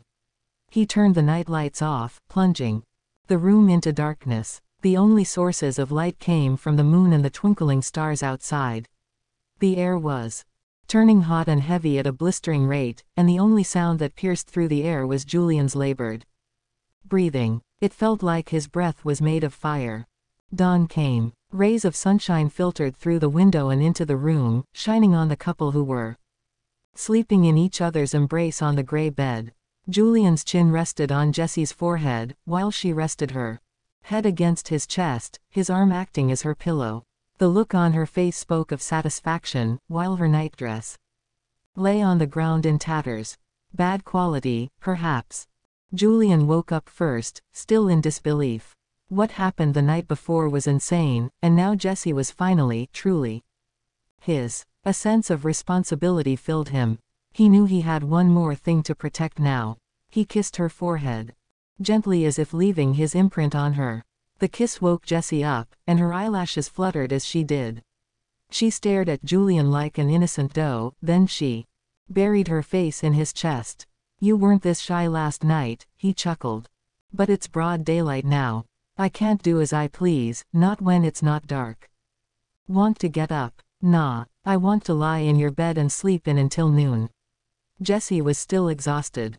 Julian drew the curtains shut, keeping the rays of sunshine out, and they went back to sleep. 6 former child actors who committed crimes. As they got older. 7 iconic pies from TV shows and movies. Eva woke up early in her apartment. There wasn't much work to do lately, so she asked a senior of hers out for tea. That veteran helped her out once, so Eva got her a gift. Eva had a good reputation in the industry thanks to how she treated people. She would remember all the favors everyone had done for her, and once she made it big, she would return them. The clock struck 2, and Eva left her home. She descended to the underground car park and got in her car, then left the complex. The moment her car left the car park, a black off-road vehicle with sturdy steel bars installed at the front tailed her. The driver of the off-road vehicle made a call to someone tailing her right now. Good. Do as I say, and you'll get paid handsomely. I got it, the man answered.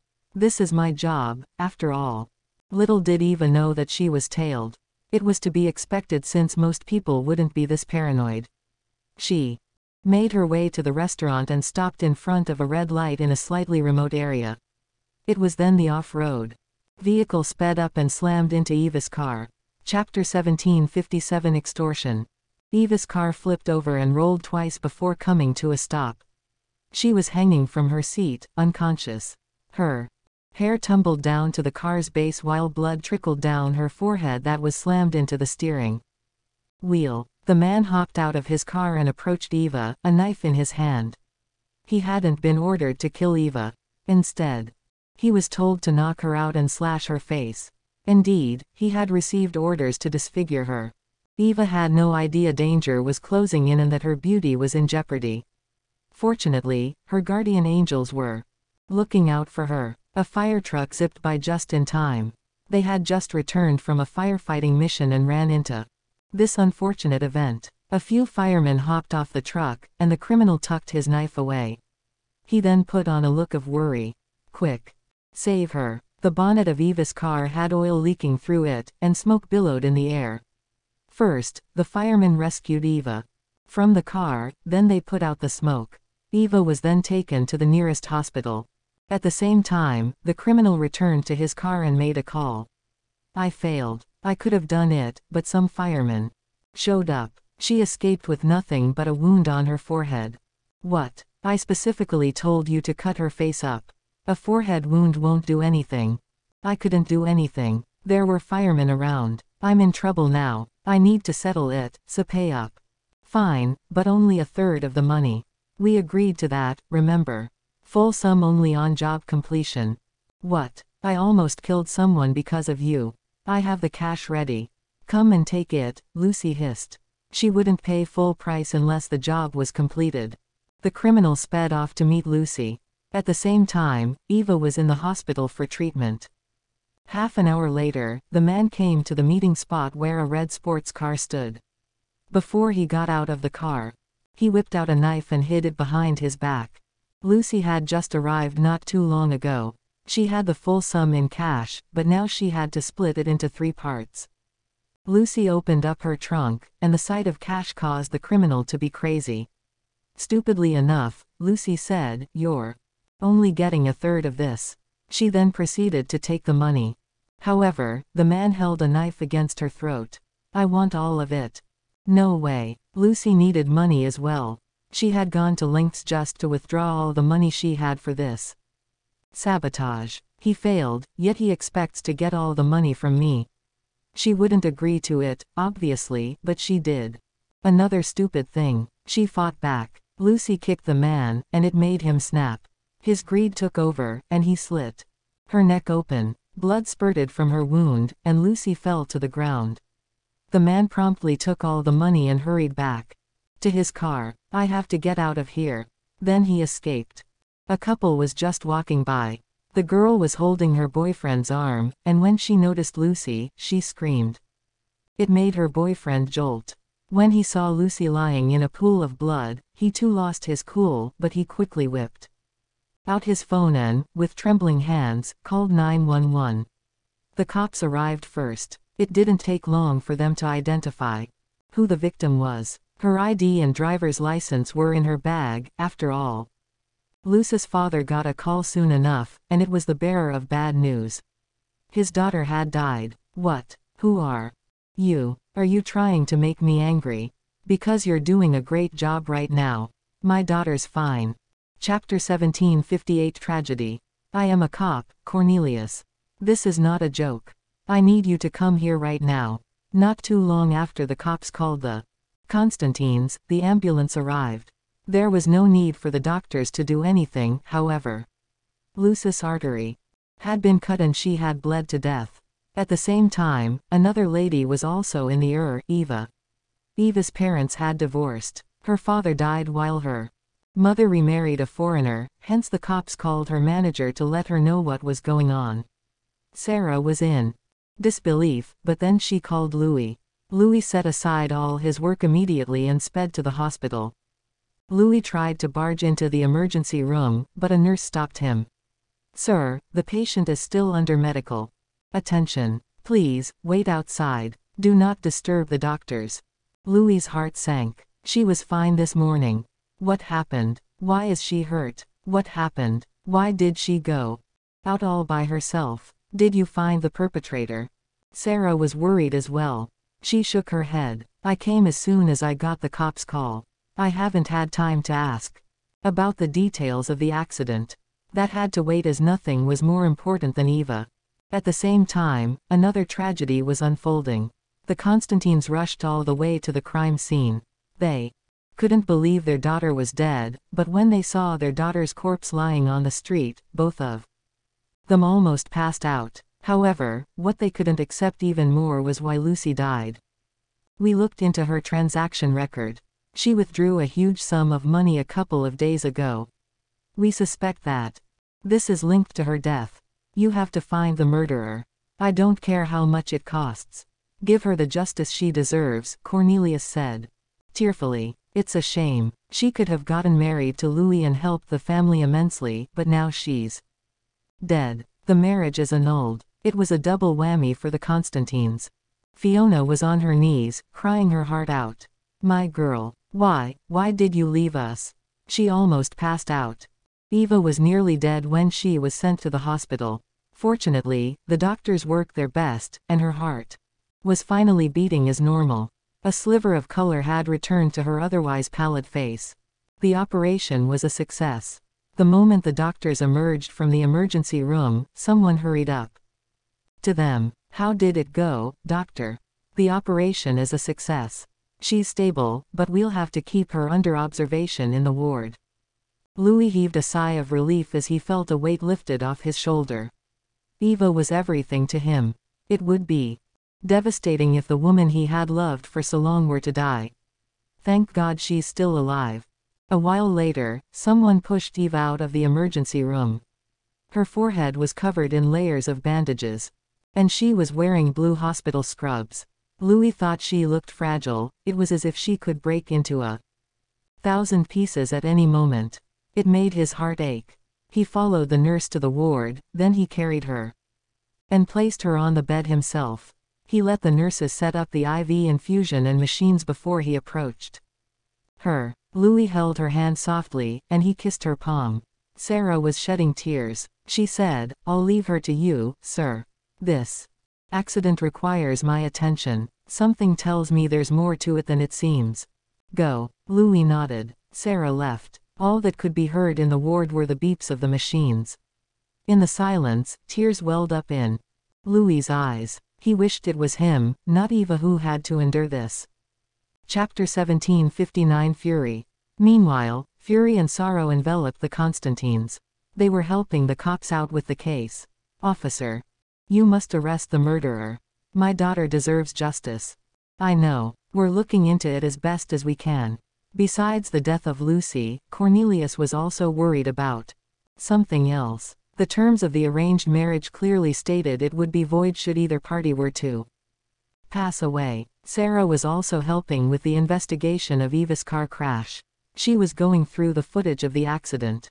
Eva was driving carefully in the footage and did not break any traffic laws, but then a black off-road vehicle sped up and crashed into her car. Eva's car spun 2 times before it came to a halt.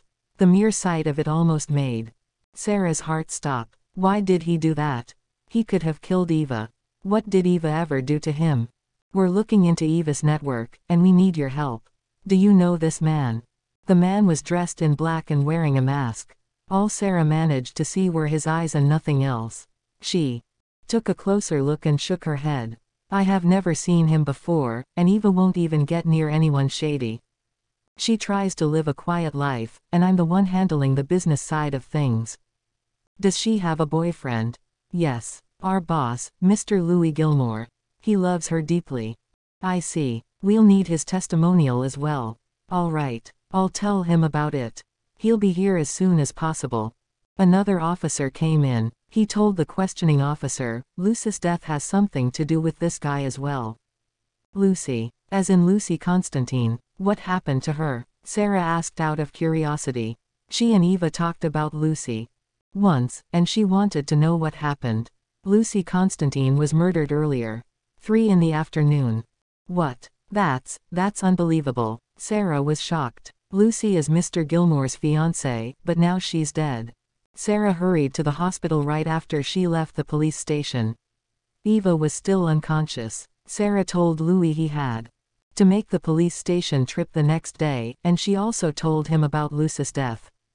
A frown creased Louis's forehead. Are you sure it's her? The cops told me it's her. I don't think they were lying. Didn't anyone tell you, sir? The Constantines haven't, no.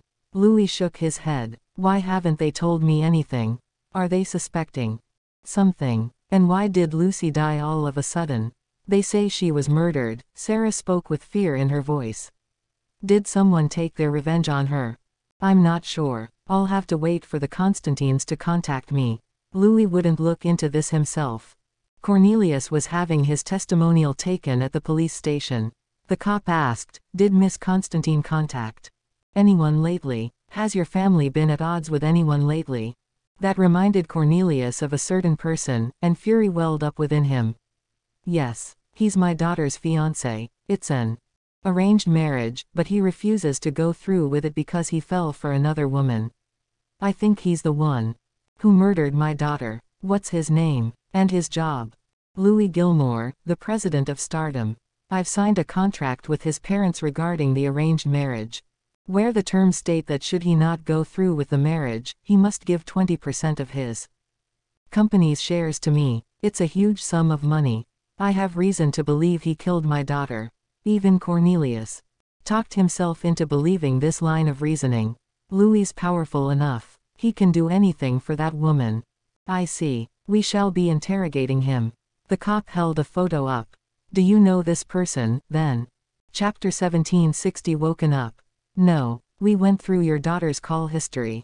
The last 2 calls she made were directed to this person. His name is Zach Lore. He's a drifter and an ex-convict.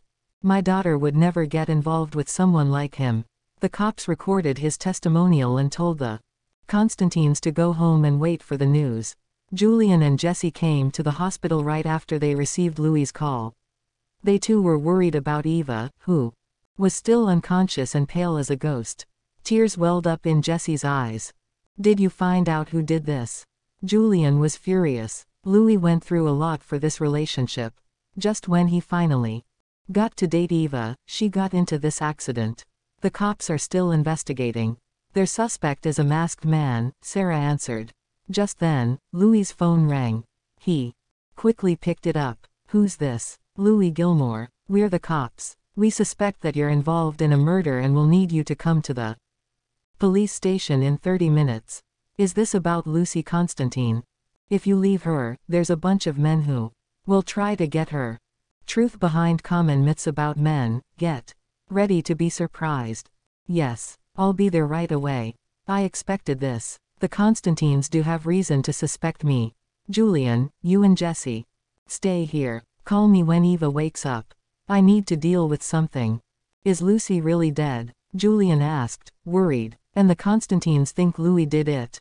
I need to be at the police station. Louis nodded. Louis was in an interrogation room. Unlike most people, he was calm and collected.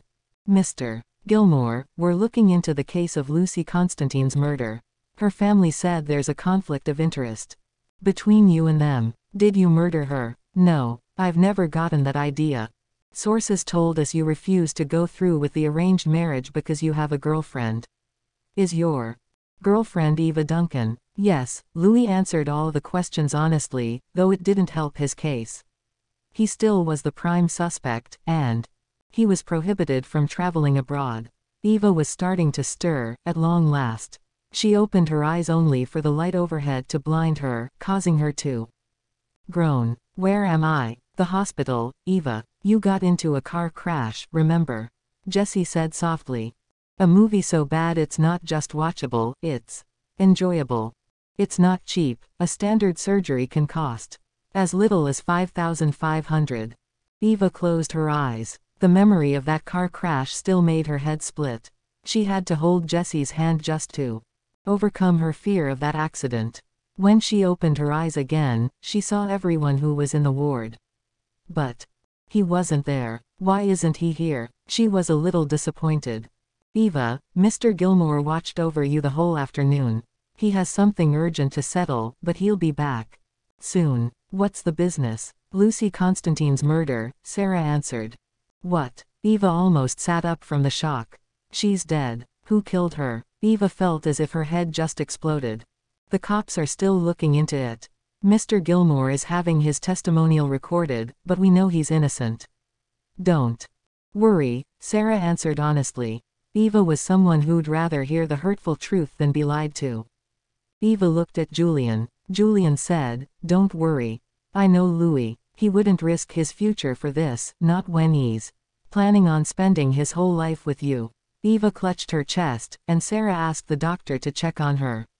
The doctor immediately obliged. "Nothing too serious, but we need to observe her to see if the concussion has any lasting impact." A short while later, Louis strode into the ward. To his delight, he found Eva already awake. "Oh, you're awake." Thanks for watching. Like and subscribe for more videos.